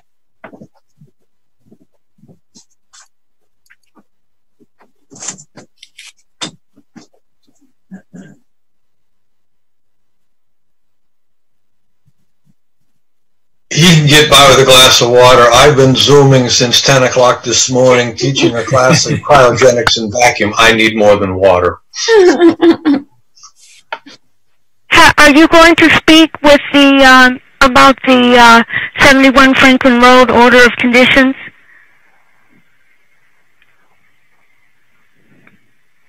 Hello? The chair is stepped off for a second, ma'am. You'll have to wait. I know, but I'm just going to zoom off if you're not going to get to that subject. Would you just let me know if you're going to get, is that on your agenda? This is it's on the work session, and we don't know if we'll get to the work session. Okay. Okay, I'm back on. I apologize. I'm a little parched. Okay, so may I ask that question so I can either listen or not listen?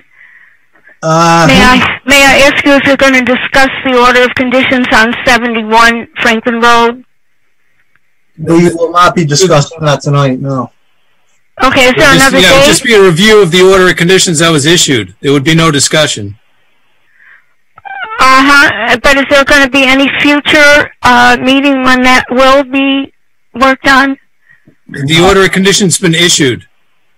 It's on the work session item so the commission could be aware that the document was signed electronically and has been issued. Yeah, we already voted and approved on that project, ma'am. All right, that's final, right? Yep. Okay, thank you. It's issued. Okay. Thank you. Okay. So DeWolf. Hi, Mrs. Hayes. Hello. Good evening. Go ahead. So we're before you with an ANRAD for this site. I've met Matt Val out there twice. The last time we went, and he had a few more requests of some flag changes, and we accepted those changes. And now this map has all the requested changes that Matt has requested. So in my eyes, we've come to an agreement on this plan. Okay, that sounds good. Matt, do you concur with Mrs. Hayes? Certainly for the limits of the wetlands and ILSF that are showing all the flags, that all looks fine. I think the only question that's a little bit open in my mind is if there should be shown any vernal pool buffers on this.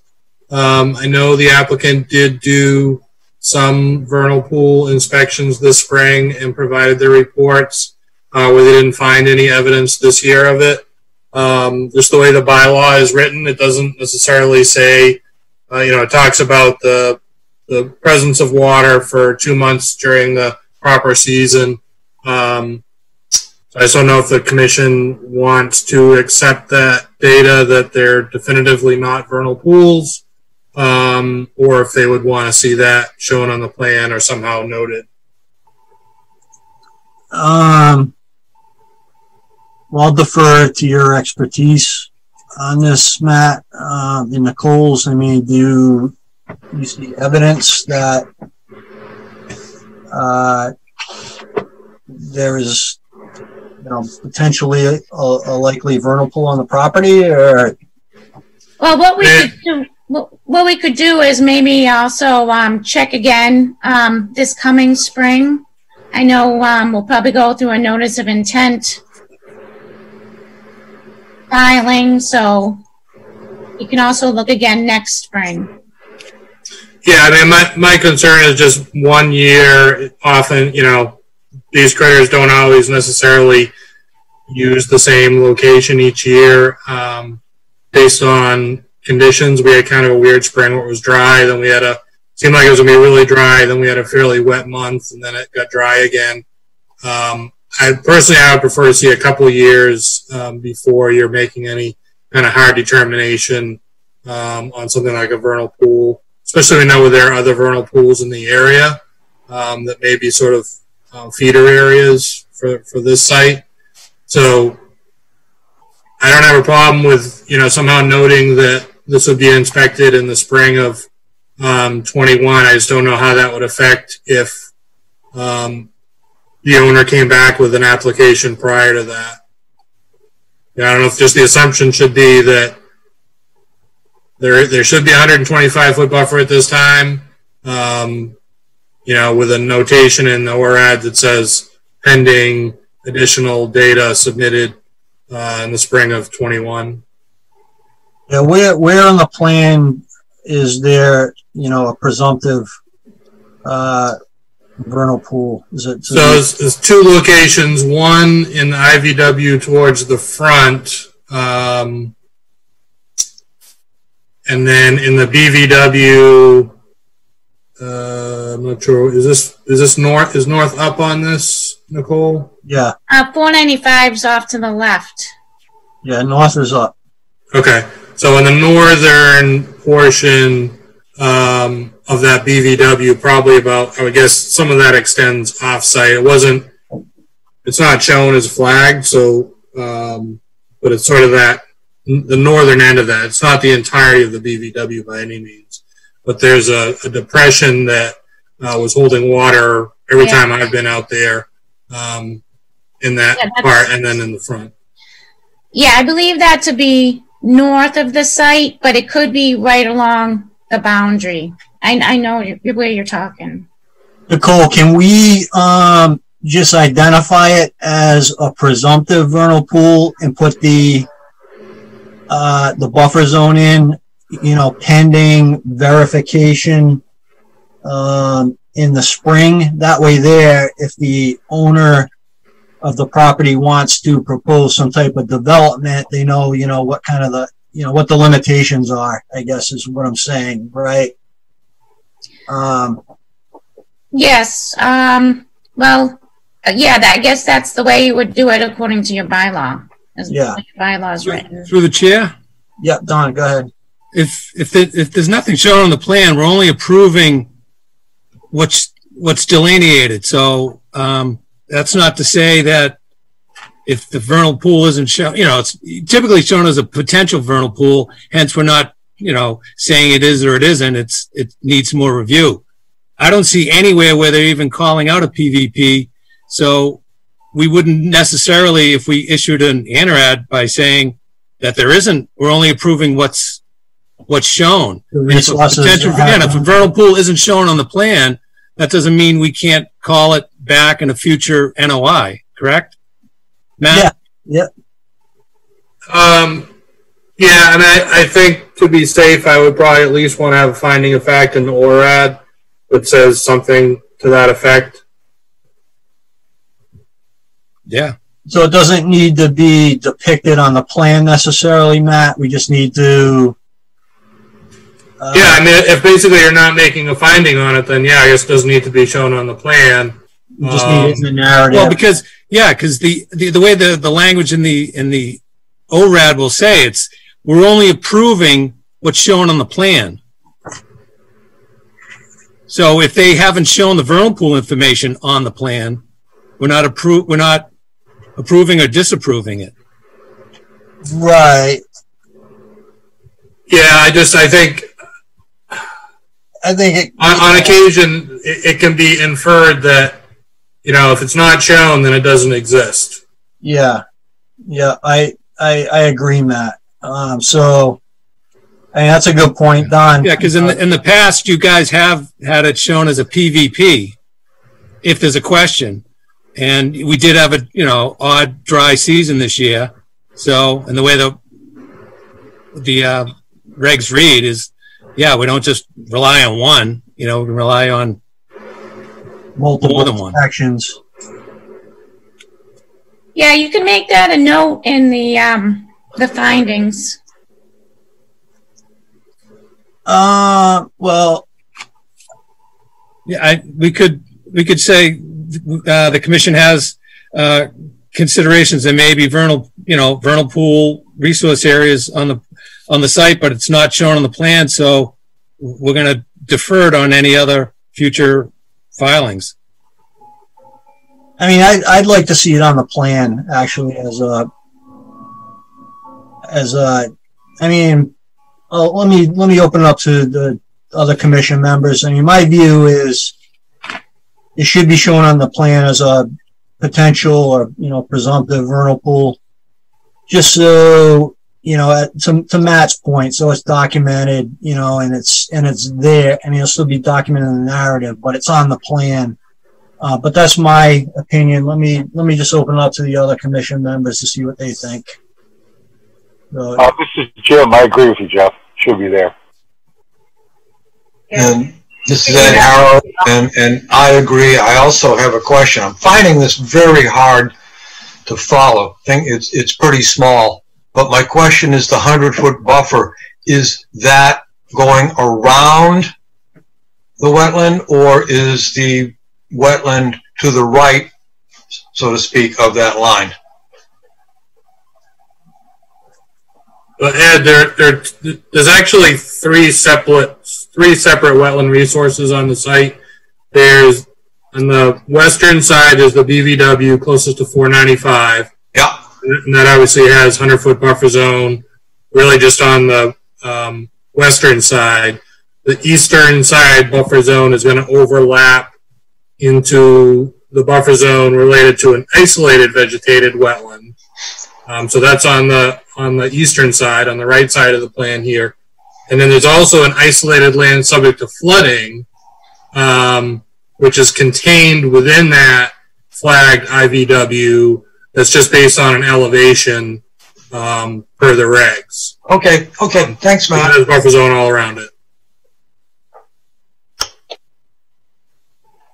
Well, we did look at the vernal pool 2 times this spring. I did it myself, actually during the delineation, and then I came back another time and looked at the vernal pool. And then our wildlife biologist, Dan Wells, also did an inspection. So realistically, we looked at the pool 3 times. I understand that, one season doesn't always, is not always enough. However, I mean, that's why we didn't list it as a potential vernal pool, because at this present time, it didn't have the species to qualify as a vernal pool. I hear you, Nicole, but I mean, for the purposes of the resource delineation, why not list it as a potential vernal pool, subject to further inspection, next year? And then at least, Mr. DeWolf knows if it is a vernal pool, what the constraints are, if he plans to develop the site, right? So, and if it turns out it's not, then, that works to his advantage, I guess. So are you saying that he can't come forward with a notice of intent until after vernal pool season of 2021? No, he can come forward with a notice of intent. But then he'd have to. There's no proposed work in the vernal pool buffer zone, or potential vernal pool buffer zone, Yeah.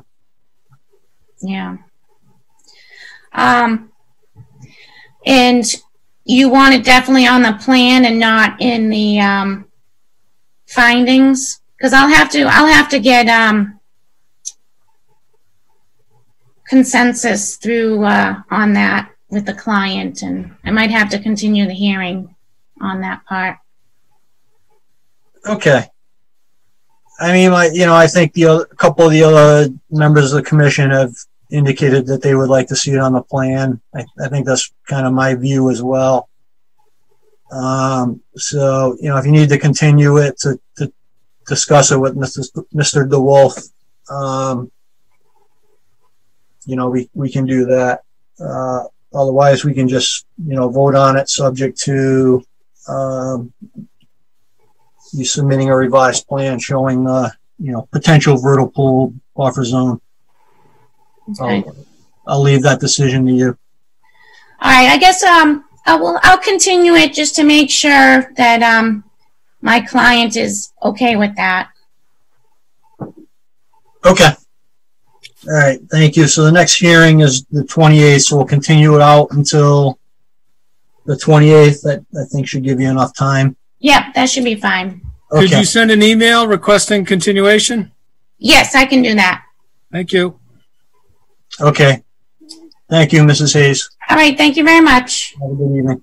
Bye. Bye. Okay.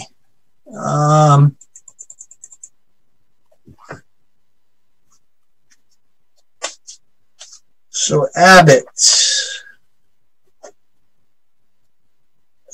This is 25 parcels on Adams Street, Fitch Ave, and Myrtle Ave. This is a notice of intent, which I need to read to open the public hearing. So let me do that now.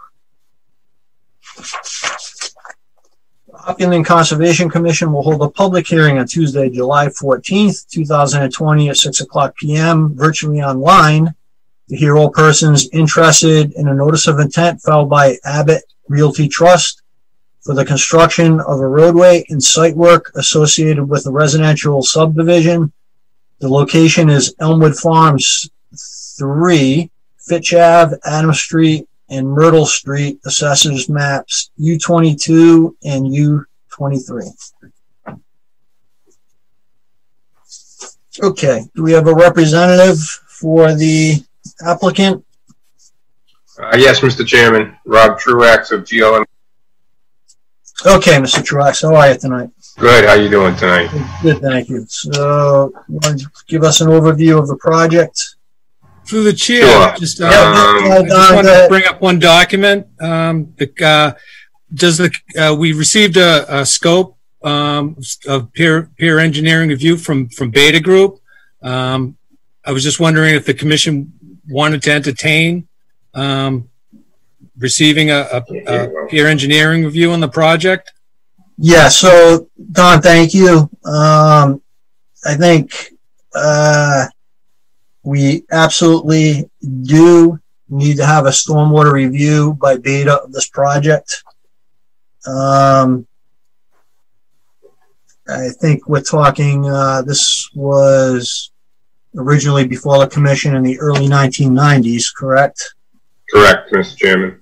Yeah, so in a stormwater review, I think, you know, the project's not going to be under the purview of the planning board because it's already been approved, so it's through the Conservation Commission. So I think that is absolutely something we need to take a look at. And I think, did you receive the scope of work from Beta, correct, Don? I did. I just got it yesterday. I'm just putting it into the file now. They're estimating a fee of $3,950 to review the NOI under the bylaw. For this, yeah, okay. And that's in addition to Lucas's fee. Yes, the applicant has submitted a consultant fee under the bylaw for $3,500, so that's going to be entailed in the peer environmental review and for monitoring construction throughout the life of the order. So that's what that consultant fee is. This would be above and beyond. We typically get copy from the planning board on peer engineering reviews, but this isn't going before the planning board.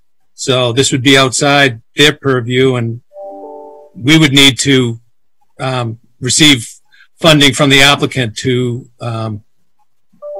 process that.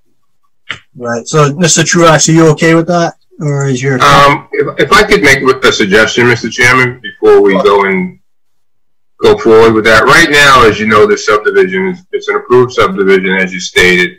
We have not submitted an updated drainage report. You know, the project was approved under the old plan. The old drainage system is all in place. If I could make a suggestion prior to Beta doing a review, it might be in the best interest if maybe myself, Dawn, and any one of the board members and Phil Parries could have a sit-down meeting to discuss what he would like to review, not so much what he'd like to review, but what he'd like to see from us, and maybe we make suggestions on what we would be doing for a drainage plan and how we'd be handling the existing drainage that's out there. Because the way the project's approved, all the drainage from this site goes to existing drainage basins that were constructed under the old subdivision. You know, one of them's across the street from Blueberry. That's down near Fitch Ave. But they were constructed in 1991. Right. So everything's proposed to go to them. They were sized probably back then for a 100-year storm. We have the old report. So they're sized properly. My comment would be is they're probably sized to handle the 100-year storm. However, they're definitely not constructed to today's standards as far as water quality treatment goes. So I think the biggest thing that we need to look at probably is the water quality of what's coming off the site and where it's going. And maybe, you know, a meeting would be, I talked to Don about this prior to this, back when we had a town, you know, meeting at the town with some of the department heads, and we discussed possibly having a meeting with Beta before we have a review done to discuss what we would actually submit to him to be reviewed. Through the chair? We have not at this time submitted the drainage study of this site. Yeah, go ahead. Updated one, I should say. Through the chair? Yep, go ahead, Don. Maybe the planning board, you know, approved the whole site, but the commission only reviewed the construction of Kerry Lane and Blueberry Lane. So we didn't review the whole site. Right. And I think, you know, I respect your recommendation, Mr. Truax, but sitting down with Don and we're not stormwater engineers. No, I'm not suggesting that, Mr. Chairman. But we want to work with you. We want to come up with a plan that's going to work for the project, obviously, for the drainage. But because some drainage has already been done, I think it's in our best interest. We'd like to meet with Beta before we do a full-blown drainage report and submit it so we can talk about what really needs to be looked at. We can bring up I can bring the old report, we can show it to them, we can have a discussion on it. I'm not Who's going to pay Beta's time for that meeting? Excuse me? Who's going to pay Beta's time for that meeting? We would pay for that time. Okay. Yeah, that would come out of the review fee that we already submitted, Don. And then when he comes up with, he's probably going to have a different budget once we hand him something to review. Right now, he has nothing to review. He's only got a budget of $3,900. If we give him a drainage report and some other things to review, that budget may go up. And if that's the case, you know, obviously we would be willing to, you know, up the budget, whatever it takes. We want to work with him and with you to come up with the best plan possible for this. We're not looking to, it's just because it was approved so long ago and we didn't really know, you know, where we stood. We wanted to get the thing submitted to the commission, get this process going. We thought it'd be best to have a meeting with Beta and yourself, Don, and anyone else who wants to sit in on it, come up with a plan of attack, and then give him information, and then he can review it. We don't have a problem paying for him to sit with us and review at all. We don't have any issues with that whatsoever. Through the chair? Yes, Matt. Just one other thought on this. Maybe this is a question Mr. Truax can answer. Was an as-built done of all the constructed drainage, and was that all accepted by the town and approved? Do we know that it was built to its original design? I believe it was, Matt. It has been all accepted by the town. There are some old plans out there. So, okay, I think that would be an important part of either Beta's future review. The chairman said, Matt, this was approved in 1990. I mean, the stormwater regulations today are far different than what they were in 1990, obviously, especially as far as like water quality treatment goes today than what was back then. No, I understand that, but if we're saying that potentially it was built sized properly for today's standards, I think I would presume the commission would want some assurances with, you know, real survey data that demonstrates that. That's really my only point. Well, and that's another thing that would probably come out of that meeting, Mr. Chairman. If, you know, he might want us to go out and do an as-built of those basins if there isn't one on file before I do an actual report. I just think it would be beneficial to have a meeting with him prior to submitting a report. All right. Well, if you feel so inclined to reach out to Beta and see if they are willing to meet with you guys and get you the information that you're looking for, then you can report back to us and let us know. You know, this is a subdivision, right, that's being proposed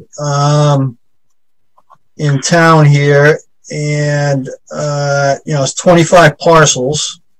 So, I mean, in my view, you know, in Hopkinton, a 25 parcel subdivision and a $3,900 fee to have the stormwater review is very nominal in my view. But, you know, you can talk with your client, Mr. Truax. Correct. I don't have a problem with that. Yeah, and you know, certainly if you want to reach out to Beta and see if they're willing to sit down with you guys, you know, you can report back to us, you know, and I would do that. Absolutely. Okay, great. Jeff, this is Jim. Can I make a comment? Yes, Jim, go ahead. So whatever information you have, whatever design was done is 30 years old. Correct. I'm pretty certain that it is completely different now than it was 30 years ago, with Blueberry having gone in and others. So I would think that you need to start from scratch with this, and as Matt suggested, verify what is there, but then also look at, it's more than just water quality, it's quantity also, which has probably changed in 30 years. And the other thing, by the way, is the notice of intent is for 24 parcels, as it says, or 25. But what we're reviewing is simply for the roadways, correct? We're not accepting that this is a 24 or 25 lot subdivision. Right. It may have been proposed as that in 1990, but again, that may have changed. Right? Correct. So that this notice of intent is simply for the roadways and the infrastructure, and Correct. not for, and we're not going to, and correct me if I'm wrong, we will not be approving, I know we're going to approve the lots individually, but when we approve the roadway and the infrastructure, it won't necessarily include 24 parcels. Correct. Does that make sense? Yeah, lots that fall within our jurisdiction, obviously. Right. Yes. Yeah, this is only to approve the roadway construction. Any lots that fall within the jurisdiction would have to come back for a separate filing. Just as a quick overview, I don't know if we want to take this tonight, Mr. Chairman, because we would be providing more information, and also Matt has done a review from Lucas Environmental that we haven't had a chance to respond to. But just if you could pull up, Don, the plan that shows supplemental sheet A1, I just want to highlight a few things for the commission. Sure. I just wanted to clarify the reason it's listed as that on the agenda, that it's listed as 25 parcels on Adams Street. It's because of what the assessor has it. This is how the assessor lists this area. Correct. It's not one big parcel. So for them to generate the information, this is how the assessors did it. So we just copied this information onto the hearing notice. Correct. So Don, are these now taxable parcels? That's a question for the assessor's office. We don't get into tax info. Yeah, I believe they We just get a certified abutters list from the assessor, and if it says 1 Maple Lane, then we write 1 Maple Lane. If we get an assessor's list that has 25 parcels on these 3 streets, that's what we write. That's what we write. That's the way it's listed in the assessor's office. They are showing separate lots. There it is. That's what the assessor calls it. Right. So they're showing separate lots. Are those separate lots currently paying property taxes? I have no idea. Yes. Okay. Well, I would assume so. Important to me anyway, because what's that? I would It's assume conceivable so. that that one or some of these lots will be unbuildable, for lack of a better word, because we don't know the wetlands. Yes, Jim, you're absolutely correct in that. If Dawn will go to sheet A1, I was going to just go over that real quickly. What we anticipate. A1. A4. A2. One more, Don. Yep, there you go. Oh, one more. There you go, that one. That's A1.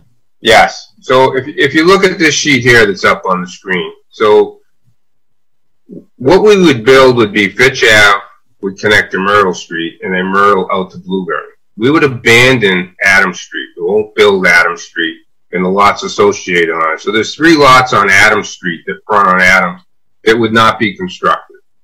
Those would basically be abandoned. They'd be open space. And then there's a lot, actually right where it says wetlands on Myrtle Street, where the crossing is, that right there, that lot would never be built on either. And then the others that were within the buffer would have to be filed. So There's technically 24 residential lots within this site. There's 4 of them that would never be built on. And that would be part of, eventually if we get to an order of conditions, that could be a condition of approval. If we get to that point where that Adams Street would not be built and that those 4 lots would not be built on. They'd become just open space. So we'd really be looking at the end result would probably be something in the area of 20 lots. And that may even go, maybe even something less than that based on where where we put the replication, how the buffer impacts a couple of those lots up along Pitch Ave.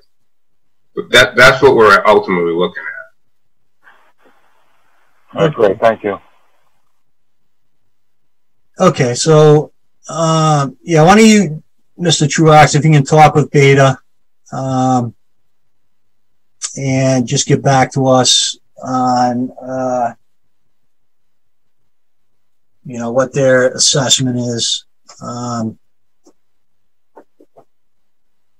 I think, my sense is that we're going to need to do kind of a comprehensive evaluation, which is, I would like to do that. If I could meet with him first. Yeah. And then give you then give you a report, do an evaluation. Yeah. And to Jim's point, I mean, this is 30 years old. I mean, I was in diapers 30 years ago. So, just about. Hey, be careful. Be careful. It's a long time. So. It was a long time. Yeah. That means you could be my kid, Jeff. I think you understand what I was thinking the same thing, Jim. All right. So, does that make sense? Yeah, it makes sense to me. Yeah, absolutely. Okay. All right.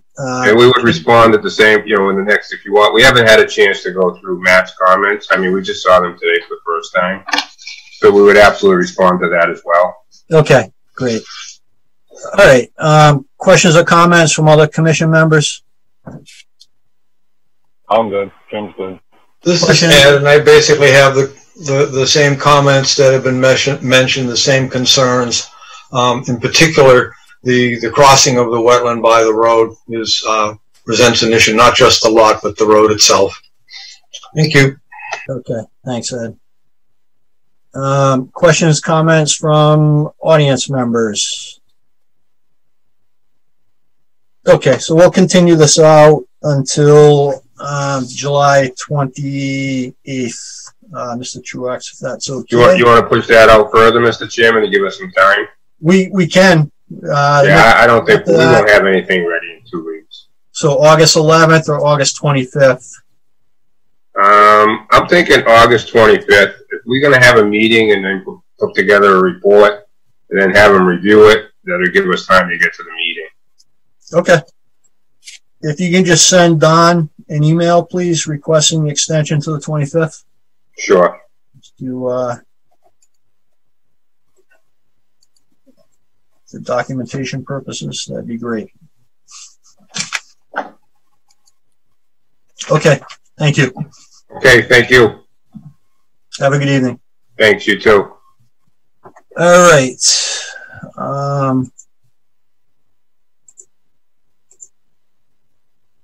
So, Mr. Petrozzi, are you with us?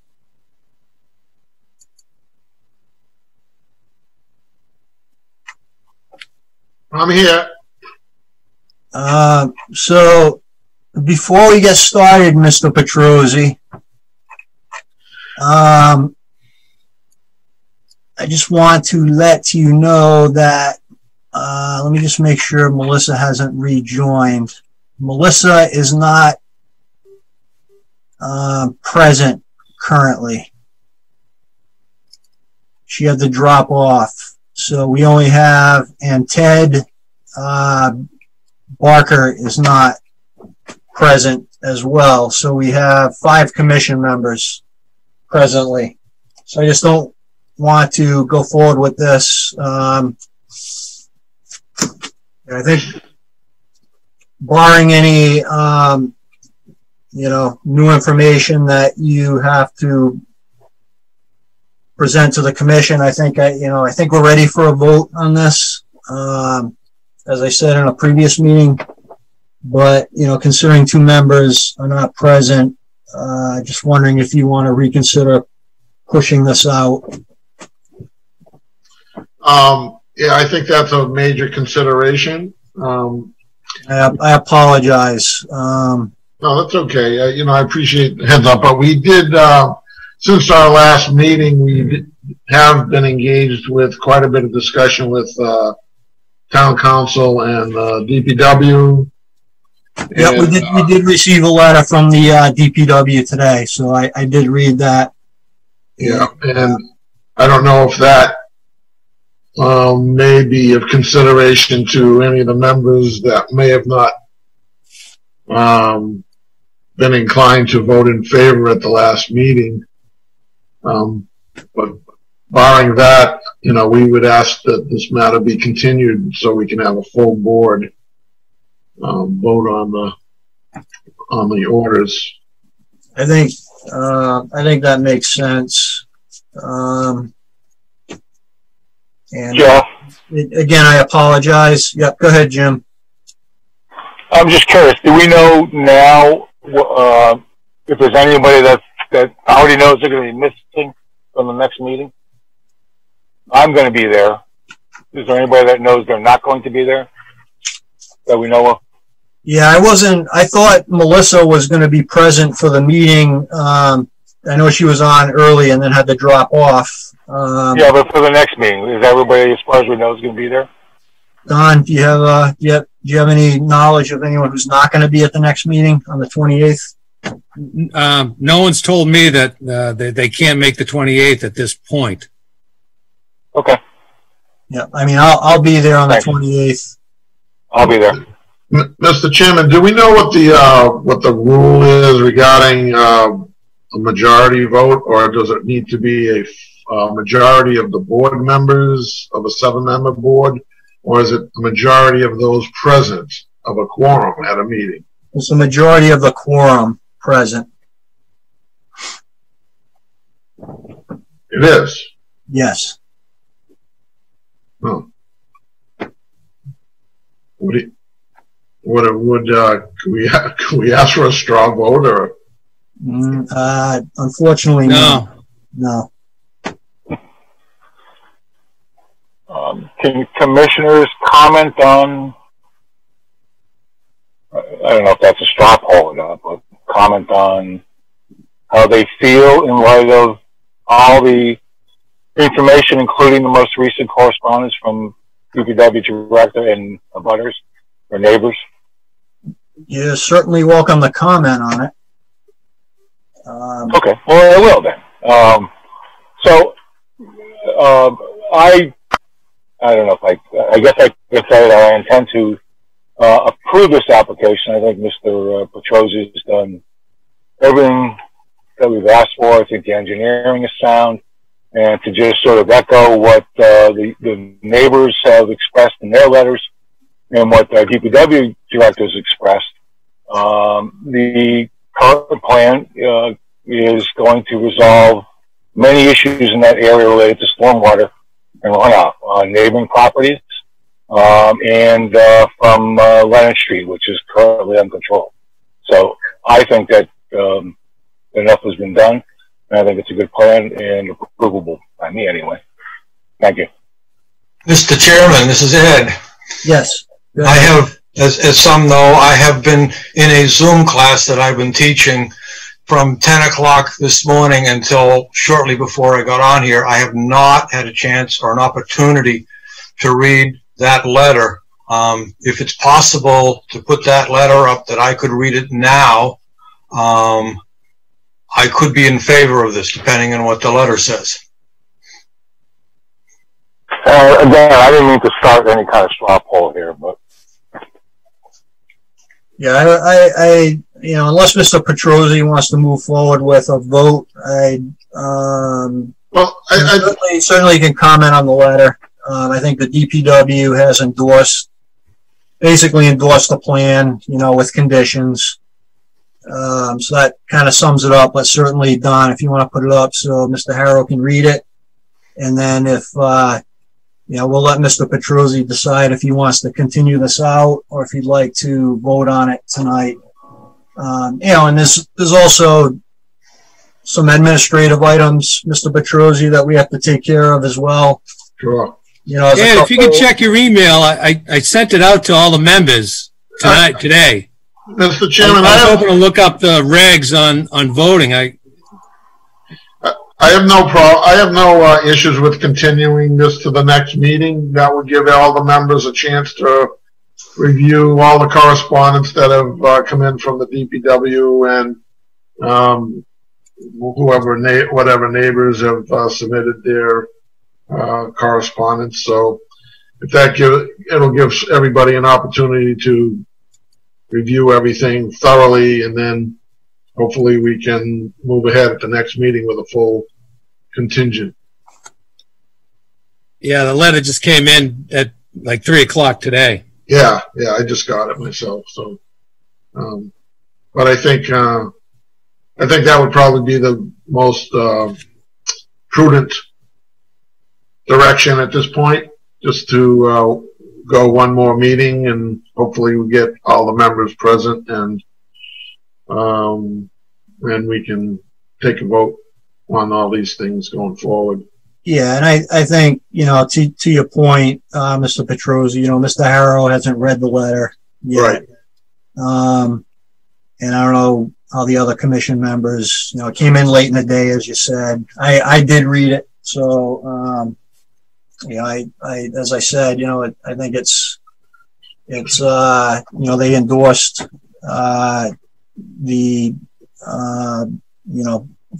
what you're proposing to do out there in terms of the stormwater mitigation. So, I thought that was positive. But I'd like the other members to get a chance to, sure, take a look at that. Absolutely. When would be the next available meeting? The 28th? Is that what I was hearing you say? Or that's correct. Yep, July 28th. So, Don, I'll send you an email continuing to. Well, I have the commission has to approve continuing it to the 28th, and it's 2 weeks from tonight, right? So, yep. If that's okay with the commission, I'd request a continuance till July 28th. Okay, yep, that's fine. And I think, as you said, hopefully we'll have all of the, we haven't heard from any members that aren't planning on being on or attending the meeting on the 28th. So I think we should have a full contingent. Okay, fabulous. Thank you very much. You're welcome, Mr. Petruzzi. Thank you. You think we'll be having some in-person meetings soon, or no? Not for the foreseeable future, unfortunately. Yeah. With things looking like they're starting to spike, we're just gonna. Everybody's staying cautious. Yeah, we're just gonna, be cautious, and I think continue the remote meetings for at least another couple months. Okay, fabulous. Okay, thank you. I just miss you guys. Thank you. All right. So I think what the commission has to vote to continue, and then I'll send an email to Dawn to confirm. Yeah, we don't have to vote to continue. It's you put the request in verbally. So just if you can send the email to Dawn to formalize that would be great. Right. I'll send it out in 10 minutes. Great. Thanks a lot, people. Thank you. Perfect. Thank you. Bye-bye. Okay. So Bryant 0 Downey Place. This is a continuation of a notice of intent for a single-family home construction. We have a representative for the Bryants. Uh-oh. Steve Bryant's here. He's here. Oh. I don't know where he went, but I'm his daughter. I live next door. I'll be the one living in the house. So I don't know if his audio is bad or what, but I don't know if his audio is. Oh gosh. Who am I speaking with now? He's here. Hold on. Steve Bryan is here. I see him.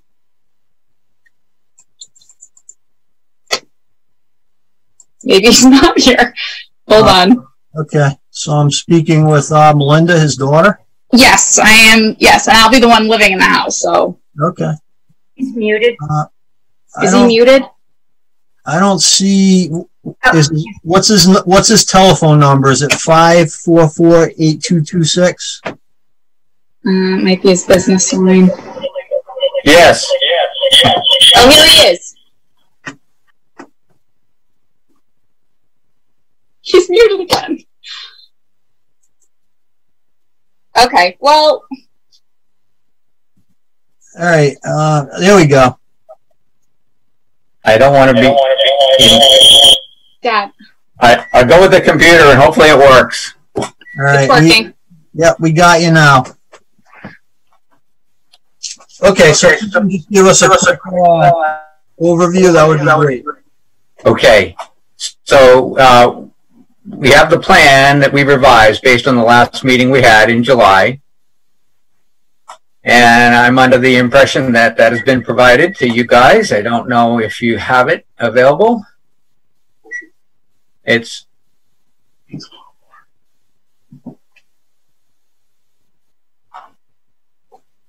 okay.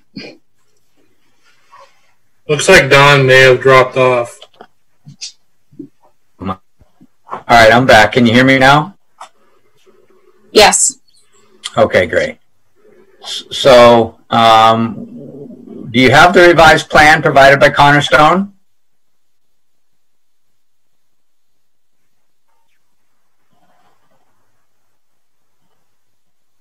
I can't hear anything. He's muted. He's muted. I'm not. No, Dad, you're not. I'm muted. Sorry. Okay. Here we go. Sorry about that. So we do have the plan. I think Don, for some reason, has dropped off. Which is problematic because I may be able to put it up if that's. Let's see. Actually, I don't know how to do that.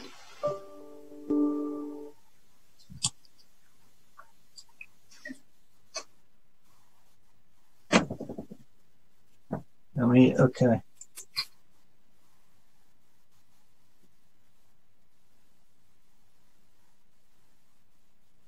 So all we do now is look at each other?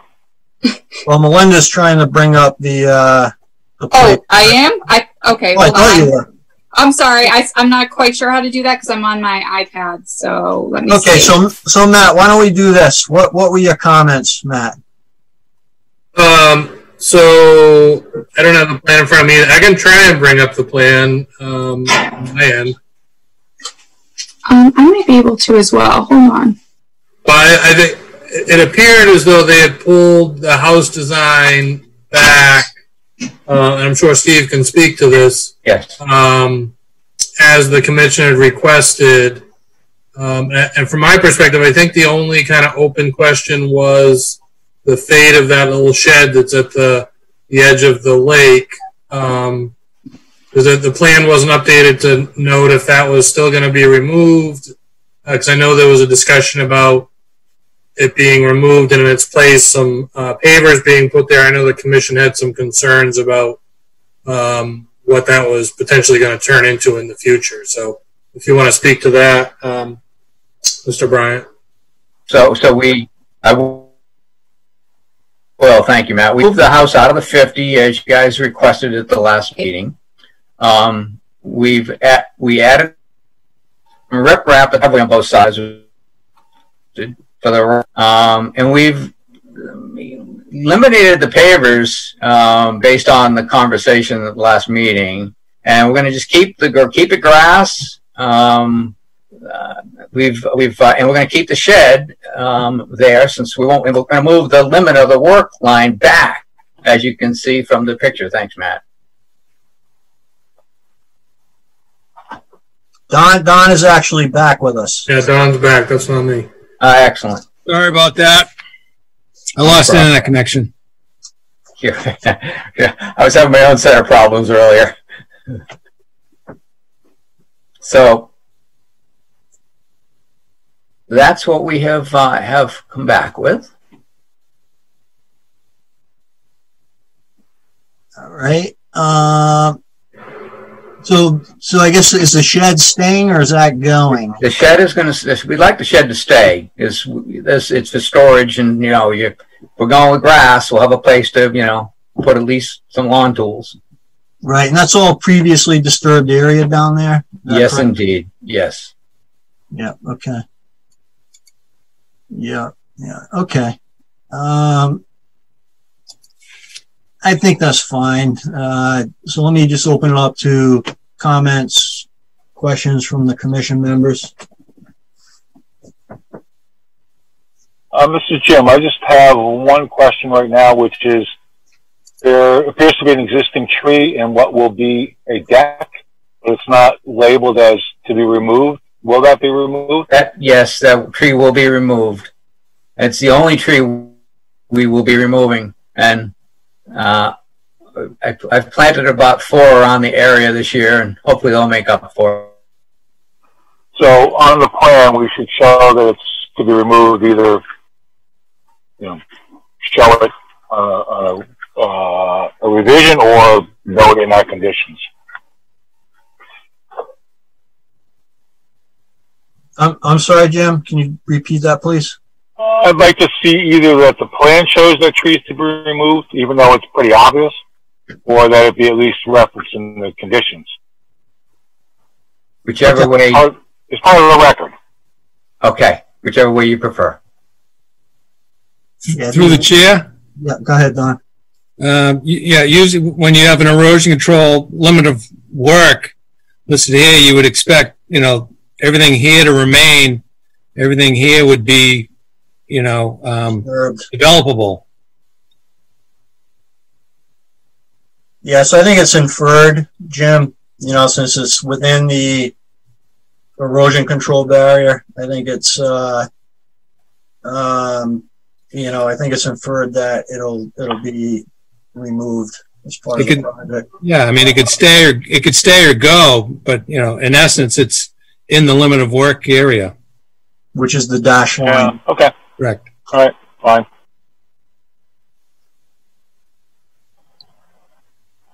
Okay. Yes, go ahead, Carrie. All right.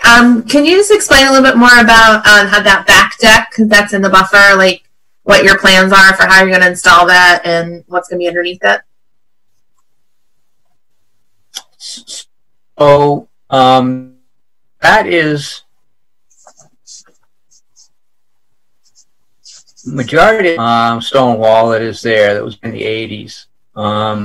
And what's going to be under there will be simply grass up to the wall, which would be the foundation at that point.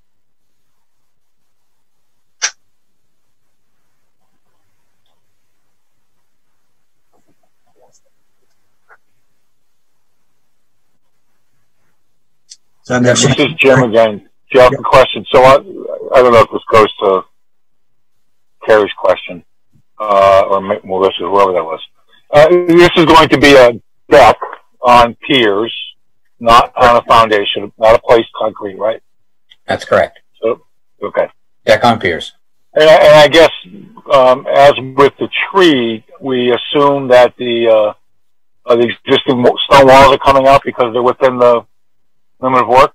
Well, they're actually going to be, we're going to replace them with some new, nice stone walls that, you know, look presentable. These ones here are pretty old, and yeah, they're just not well done. Okay.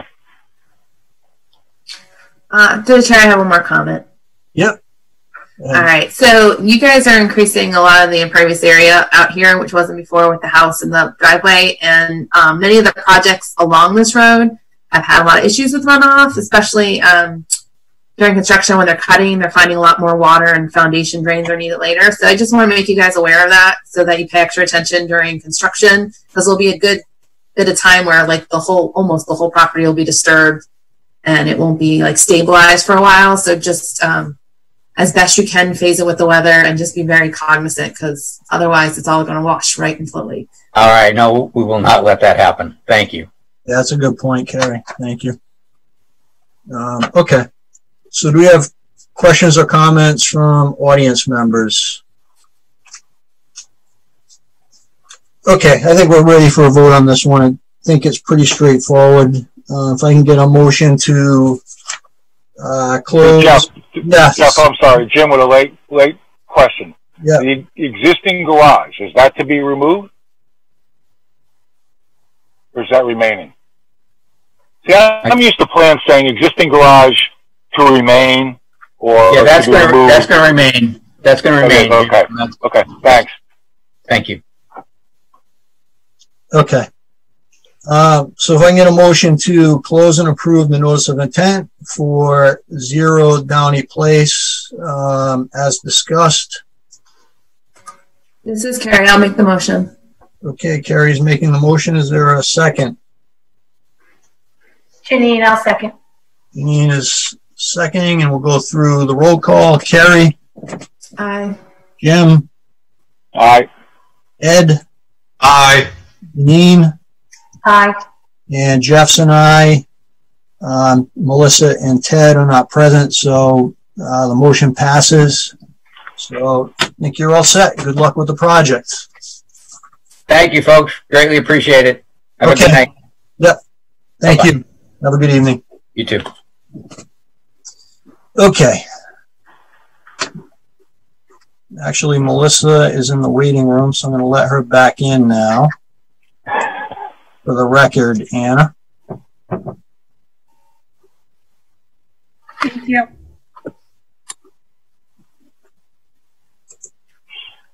Melissa, you back with us? I'm back. All right. Mr. Petrozzi continued out to the next meeting. Oh, he did. Okay. He was disappointed you weren't present. So, okay. So we have some work session items done. Hopefully we can make these quick. Going on 2.5 hours here. I have no air conditioning in my office. So I should be outside. So we have a couple documents that were signed and issued. Yep. We had the order for Franklin Road, and we had that determination for West Elm Street. Yep. Okay. We've got a couple few new. Yeah, we got a few new applications that some will be on for the 28th. Some will be pushed off until the next meeting. They didn't make the deadline for getting to the paper. Excuse me, Don, 1 second. Yes. So, speaking of orders of conditions, how are we signing orders of conditions in this virtual world we live in? Yep. Just like this. How are we doing that? How is it? So, for example, I would not be signing the Franklin Road order of conditions for a couple of reasons, not the least of which is I wasn't here for the vote. So when it goes out, as approved, is my name on there? Yep. This is how all of them have been going. Because I didn't know who would be absent, who would be not, so I took an electronic copy of at least 7, because this is just a ministerial act. It doesn't reflect your vote, you know. So it's basically just a copy that I'm laying on top. Yeah, you're just signing the order of conditions. It's not an acknowledgement. I get that. I get that, but I would not have signed it if we're doing it in the real world. Yeah, and that's the problem. We're not in the real world. So I guess I will ask if I don't know, we can take my initials off. Because then we have to write in who, you know, how many, you see how anal they get? We got to write in how many people signed it, and then if you wanted me to black out your name, I'd take a black marker. I don't know how the heck I'd do it. And then I have to. You could use whiteout, or you could put a line through it. Well, initial it. Right. But this was already issued, Don, correct? Right. So if it's been issued, forget it. It's moved. All right, never mind. But yeah, the question was how do we issue it? And this is how we do it. We take a piece of paper, we lay it on top, make a scan, work it into the other document. It's a pain in the ass, basically. But signing it doesn't signify approval, right? Right. It's just a ministerial act. You have to have at least a majority signing the document. Yeah, I get that. But it's not a reflection of how you voted. It's not a reflection of the vote. So if you, I get that too. If you voted to deny it, it doesn't mean it's a practical matter. If I was to deny something, I wouldn't sign the order of conditions. I understand what it is, but I would not sign the order of conditions if I had voted against them.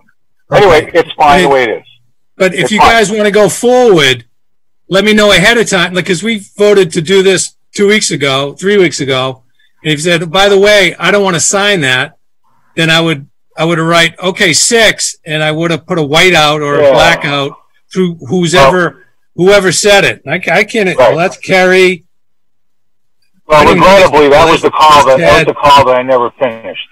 Right. Anyway, all right, that's fine. I'm fine with it. Let's go on. Yeah. So if you don't want to sign something, just let Don know. After the meeting.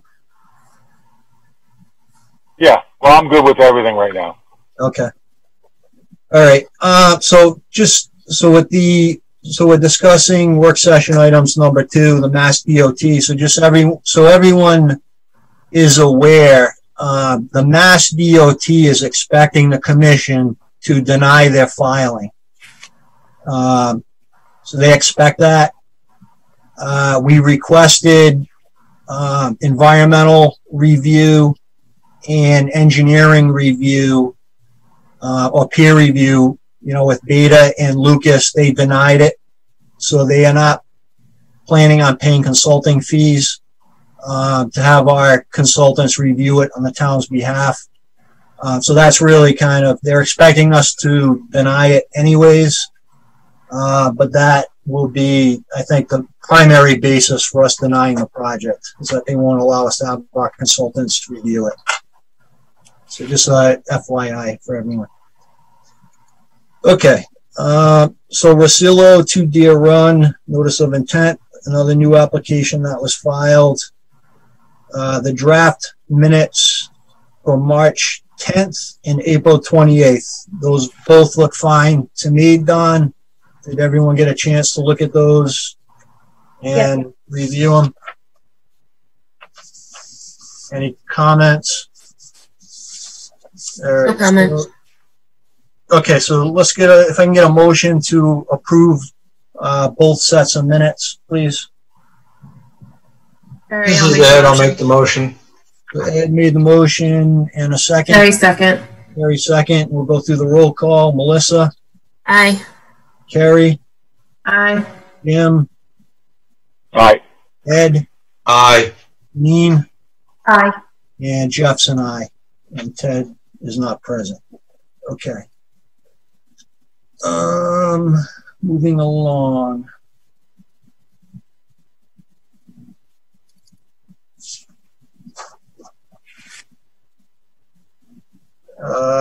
So we have an exemption request for halt for 0 Franklin Road, Don.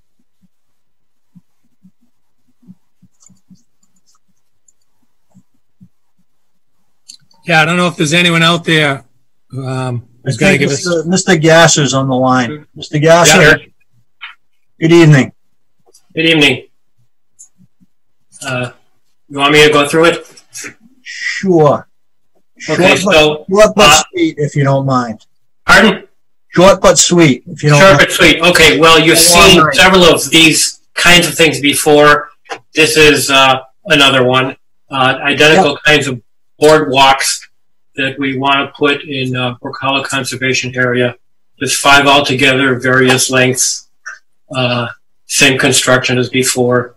There's pictures in the document that shows the crossings. They're all on kind of muddy, rocky, annoying parts of the trail. They don't cross any water or streams or anything like that. So is a Boy Scout doing this for his Eagle Scout project? We don't know exact. We don't have any. The Boy Scouts aren't doing projects now. So we'll probably just do this with volunteer work. We've got a number of trail stewards that can help. Okay. Okay, that sounds good. I don't have an issue with it. Any questions or comments from the commission? And it's an exemption request. Don't need to vote on it. When you're doing the work, Mr. Gassel, let me know, and I'll try to get out there to help you guys do it. Thank you. Shoot me an email. It was a help. And I would do that as well. Okay, Ed. Okay. Thank you. Thank you. Okay, we have another informal discussion with Halts for the O&M plan for 71 Franklin Road. Yes. So as you know, Seaboard Solar has promised to donate the open space on the property that's going to contain the solar array to Halt. And when they do that, we're going to inherit the pond on the property and the dam that's over there. And that dam has an existing Board of Conditions that include ongoing conditions that include a dam operation and maintenance plan that Liberty Mutual agreed to do. Yeah. It's kind of daunting for us, and we think we could do something different that would be equally good to keep that dam maintained adequately. And I want to put, let's see, it's Chuck's there. I want Chuck to talk about the proposed operation and maintenance plan. We just want to get an idea of this, whether this would be adequate substitute. So go ahead, Chuck. Yes. Hello. Am I coming through? Yep. Hello. Yes. Yes, we can hear you. Mr. Okay. Yeah. The current situation appears that although the initial repair and maintenance that was required in 2017 was done. There has been no other ongoing maintenance as required. So the dam itself, which, oh, wow, my screen works. Okay, whoop.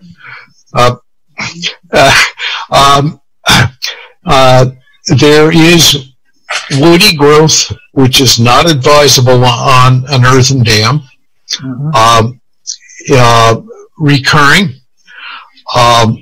The water level of the pond has been raised above the original design water level.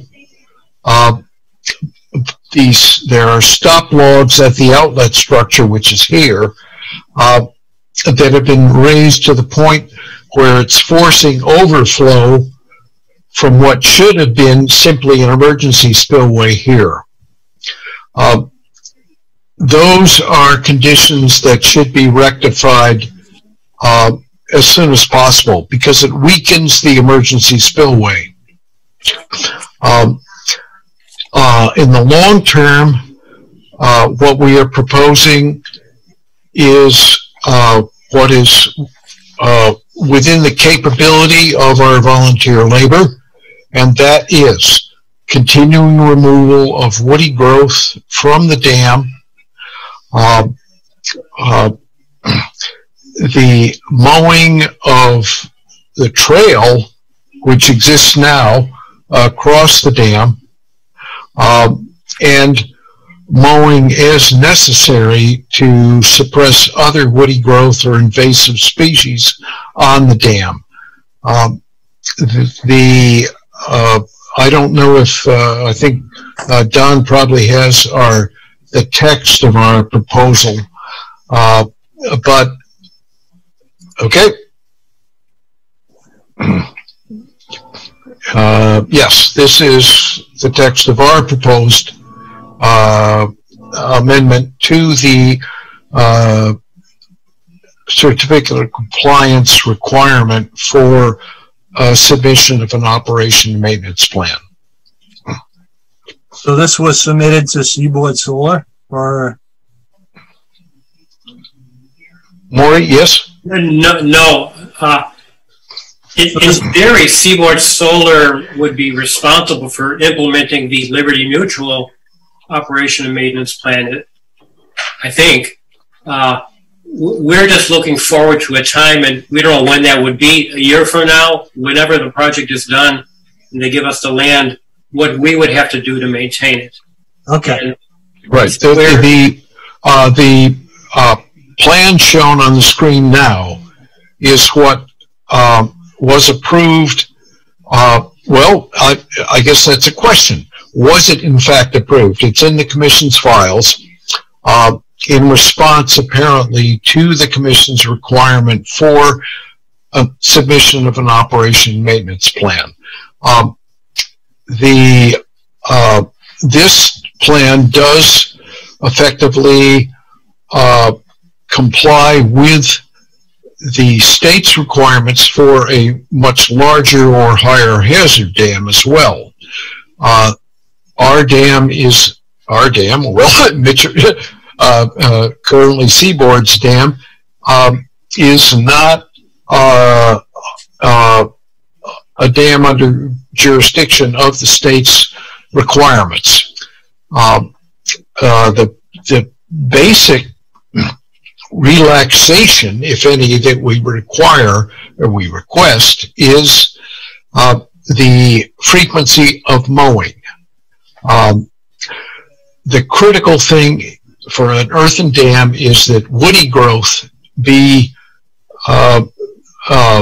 restricted, and because that has the potential in the long term of root penetration, wind throws, and other impediments to the integrity of the dam. So that's why we are proposing something that is within the capacity of HALT's volunteer labor force to maintain the safety of the dam.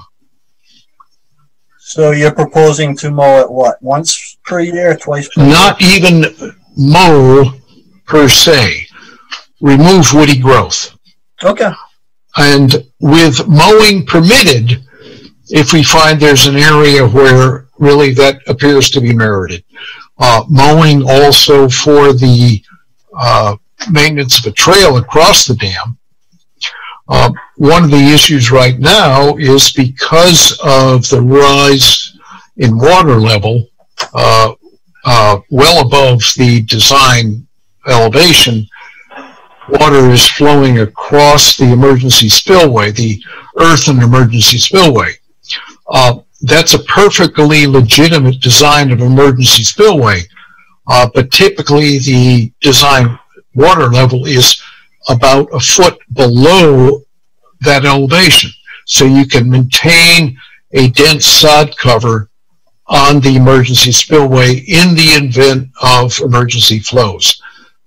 Right now, there is seepage, even deflow going over the emergency spillway, and that ultimately can erode a rill channel, which is then subject to erosion.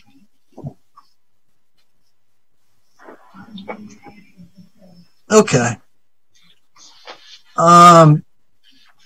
So I actually haven't gotten a chance to take a look at the proposed O&M plan that you guys submitted. I apologize. I don't know if Matt or Don got it, or any of the other commission members got a chance to take a look at it. And I think it seems reasonable to me, what you're proposing. But again, I haven't looked at it in a lot of detail, Mr. Dalshy, so I apologize. But the chief difference between the old one and the one we're proposing is the 3 times a year mowing. That's too daunting for us to mow the entire embankment of the earthen dam. I mean, my sense is if you mow it once a year, or you clear out the woody debris once a year, that's probably sufficient. But, you know, Don, I don't know if Matt's still with us. Does that, I'm still here. Matt, does that seem reasonable to you? Yeah, I mean, I think the O&M plan that you guys approved was what Liberty Mutual had developed and submitted. Why they called for mowing 3 times a year, I don't know what the basis of that was. Typically mowing once a year should keep the woody vegetation down. Yep. So that, you know, if everything else is the same. My only question on it was, you know, as dams can be kind of risky things to acquire and potentially expensive to acquire. So I presume you guys have kind of vetted all that with the powers that be in the town. You know, the other option would be that would make for some great future restoration project to get rid of the dam and restore it to a natural condition. If something happens to it and it's beyond our capacity to repair, that could actually happen. Right, since it has been maintained in 2018, it's in pretty good shape now, except for these issues that Chuck pointed out. We don't think there's any downstream impact of any significance. Mostly the water flows under a culvert on Cross Street. You said powers that be in town. Who are those? I don't know. I don't live in town, so I'll let you guys determine that. Just the town, you know, I would talk to Norman and Elaine to understand, you know, what the liability is that the town's incurring. You know, with taking on the responsibility for maintaining the dam. Through the chair? Yeah, go ahead, Don. Sorry. The town's not acquiring it. A private land trust is acquiring it. Right. Right. So you know. So basically, if their dam fails and water cascades down, you know, we'd have a problem with the erosion mess. But we don't, you know. And then if it damages other private property when it goes off Alt's land, that would be on them to deal with who's ever, you know, damaged in a civil manner. Right. Thanks for clarifying that, Don. And through the chair? Yeah. The gentleman was talking about whether or not, you know, he wasn't quite sure what the situation was. The order of conditions and the ongoing conditions fairly clear. O&M plan detailing the schedule for ongoing to prevent future shrub tree growing with the DCR's, you know, Office of Dam Safety recommendation submitted for review and approved by the commission or the conservation staff. That did happen. I think we did run it by the Concom, but going forward, you know, anyone can revise the plan, and as long as it's still in accordance with the DCRO recommendations, we wouldn't have a problem saying, okay, we don't want this one anymore, we want this one, or we want the next one, you know? Basically, as long as it doesn't have, as long as it's not in conflict with the order of conditions and the recommendations, I don't see the conservation staff or the commission having an issue with it. Yeah, I agree. I think that's why the order was, you know, conditioned open. So as things change, you know, the O&M plan could be a living, breathing document that could, you know, an evergreen type document. Yep. Right. So my procedural question is: would this mean a an adoption of the our proposed plan referenced to the certificate of compliance, or how procedurally do we proceed? if the commission, you know, I think they want a little more time to look at it. Fine. From what I've heard. And if the commission says, yeah, this is great, this will be put on file, and this will be noted as outdated, not the current one. Yep. This would be, and then they might have some suggestions for you, and we'll go from there. Yeah, as I said, Mr. Dosh, I didn't really have a chance to take a real thorough look at it. I kind of perused it, but I'd like to take a, you know, a little bit more of a vigorous look at it, if you will. Maybe we can continue the discussion at the next meeting. For the chair. Go ahead, Ed. This is Ed. I just, probably slightly outside the purview of the discussion, but the comment was made that the logs in the spillway need to be taken out to lower the water level to keep the water from flowing over the emergency spillway. And I wonder if there is a plan to do that. If the water is, you know, up to those boards, there's a lot of force behind the boards. I'm just wondering. That would be up to Seaboard. Aha! Well, if I may, the current water level is not in compliance with the design that was submitted.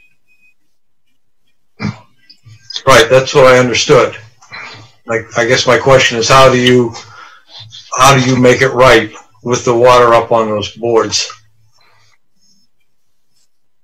From a technical point of view, yeah, you remove whichever of the boards are too high, and you adjust it. It just seems with a whole lot of water behind the board, there's a lot of force there. It makes it difficult. It's actually very easy. It can be done if you remove, if you lift the board incrementally. Let the water flow under it. Correct. Yeah. Okay, that's enough. I mean, this is off topic, so. Yep. Well, Jeff, this is Jim. Can I ask a question? And I don't think that's off topic, guys. Jeff, can I ask a question? Yeah, go ahead, Jim. This Chuck or Maury, have you actually taken title to this parcel? No, it won't happen until Seaboard gets the certificate of occupancy, I guess, or something like that. Well, so as far as I'm concerned, the current owner of the property, before transferring it to you, should be taking care of all of this stuff. Possibly. Why would you accept? We would like that to happen, then we wouldn't have to do this work at the start. I don't know how. You should be given that as something that is compliant with the existing O&M plan or specifications, and I think you would want them to do that as much as you can negotiate that. But we have asked them. I would certainly negotiate. They haven't responded. Yeah, okay. I mean, we're not going to solve this tonight. You know, Seaboard Solar is responsible currently, I guess. Not Halt. So it's, you know, So why aren't we making them bring this into compliance? I guess we can reach out to them. Well, reaching out and requiring it are sort of two different things. Yeah.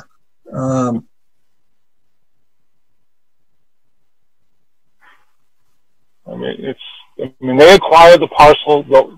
Somebody acquired this whole thing from Liberty Mutual, and then somebody subdivided or proposed. I don't know if this has actually been recorded. But when somebody bought the property from Liberty Mutual, they're responsible for whatever what Liberty Mutual was responsible for. If that included maintaining the dam and other things, then the new owner assumes that responsibility. Through the chair, is it within the purview of the Concom to knock on Seaboard's door and say, come fix this, or is this some other town body that needs to do that, or town official? Through the chair? Yeah, I think, yeah, go ahead, Don. I think it is within our purview, but go ahead, Don. Yeah, I guess you can ask them, well, we got an ongoing condition. Can you tell us the condition of the dam, And certainly ask them that. Well, how about we just say it's our understanding that it is not conforming. It's not compliant, and you need to fix it. I mean, I don't understand just sort of. Yeah, we can reach out to them and ask them to maintain it.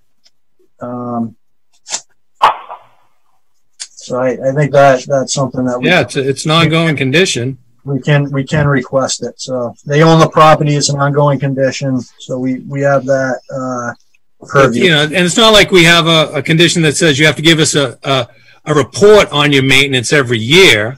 That wasn't worked into it. Right. Just.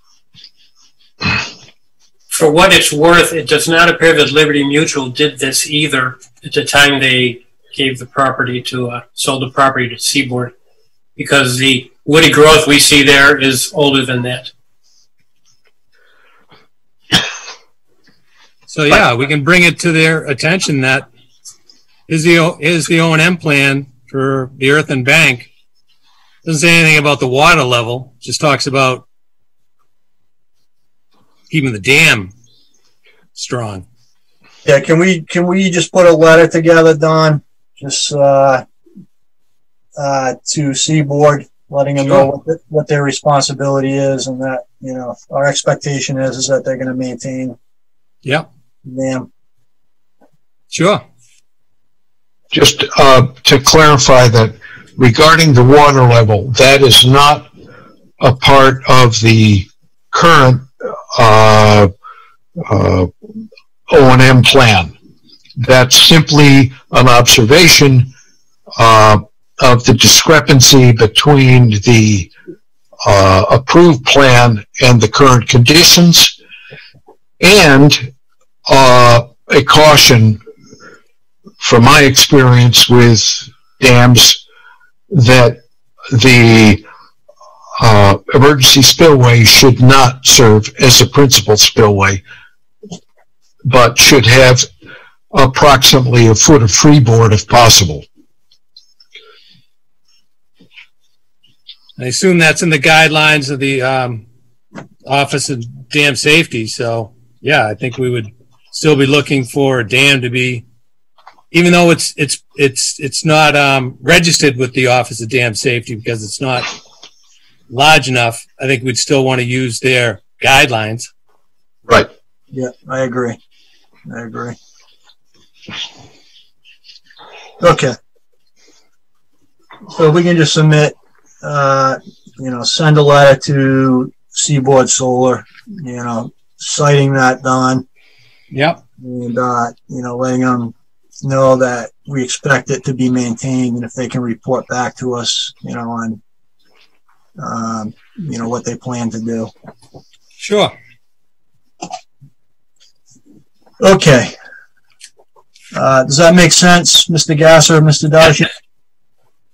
Thank you. Yes, thank you. You're welcome. Okay. All right. So, Don, the DPW request, can we table that to the next meeting? It's been 3 hours. Yep, we'll do that. So I suggest that we kind of adjourn the meeting right now. I'll second that motion. Unless, of course, someone is really, wants to continue going, then we can soldier on. But so, Jim, you made a motion. Mr. Chairman, as I said, I've been zooming since morning. I'm way past done. All right, so Ed, that's a second, and we'll just go through we'll go through the roll call. Melissa. Melissa's an aye. Jim. Aye. Carrie's an aye. Aye. Yeah, Janine. Aye. Ed. Aye. Jeff's an aye. All right, guys. Have a good night. Good night. Thank you. Bye now. See you all. Thank you. Thank you. Take care, everyone. Thank you. Stay well. Good night.